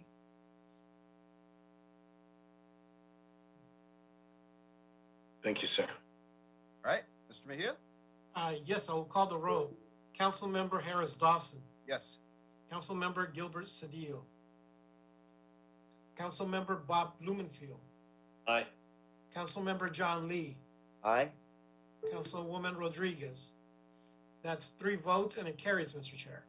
Thank you so much. Okay, so that takes us to 8B.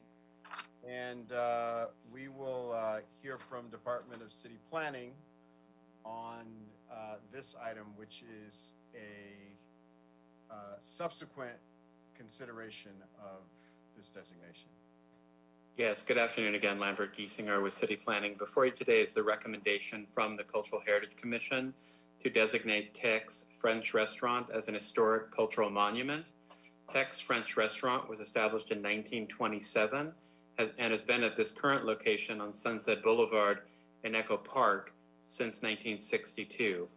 Over the last 58 years, the building has played an integral role in defining the cultural and commercial identity of the Echo Park neighborhood, and as the longtime location of Tex French Restaurant, it is significant to the commercial history of Los Angeles.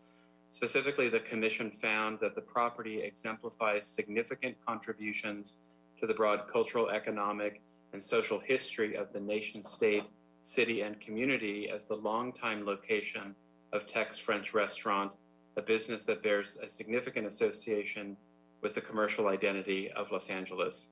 And Ken Bernstein and I are available to answer any questions. All right, we've heard from Department of City Planning on this item. We've heard from the applicant and the appellant, the activist and the owners. We've heard from the public on this a number of times. Is there any discussion from members on this item?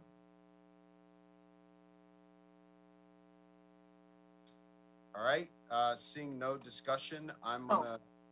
Terry Coughlin Macias, I just want.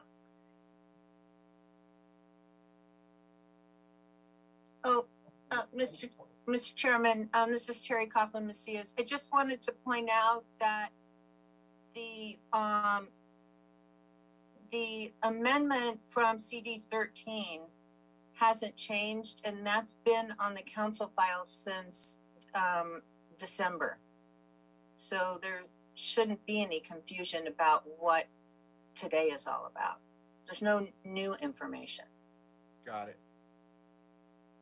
Got it. I'll say, so with that, I'll move that we approve this inclusion as amended by Council District 13 back in December. If there's no further discussion on the item, Mr. Mejia, could you call the roll? For some reason, we're not hearing you. I think it's because you're on mute. Sorry, Councilman Harris Dawson. Yes. Councilmember Gilbert Cedillo. Yes. Councilmember Blumenfield. Blumenfield, aye. Councilmember Lee. And Aye. Thank you. And Councilwoman Rodriguez. So that's 4 votes and it carries, Mr. Chair. Thank you so much. Can you conclude, Mr. Mejia, that completes our business for the day? Yes, that concludes all items on the agenda, Mr. Chair. Excellent. We are adjourned. Thank you so much, everyone.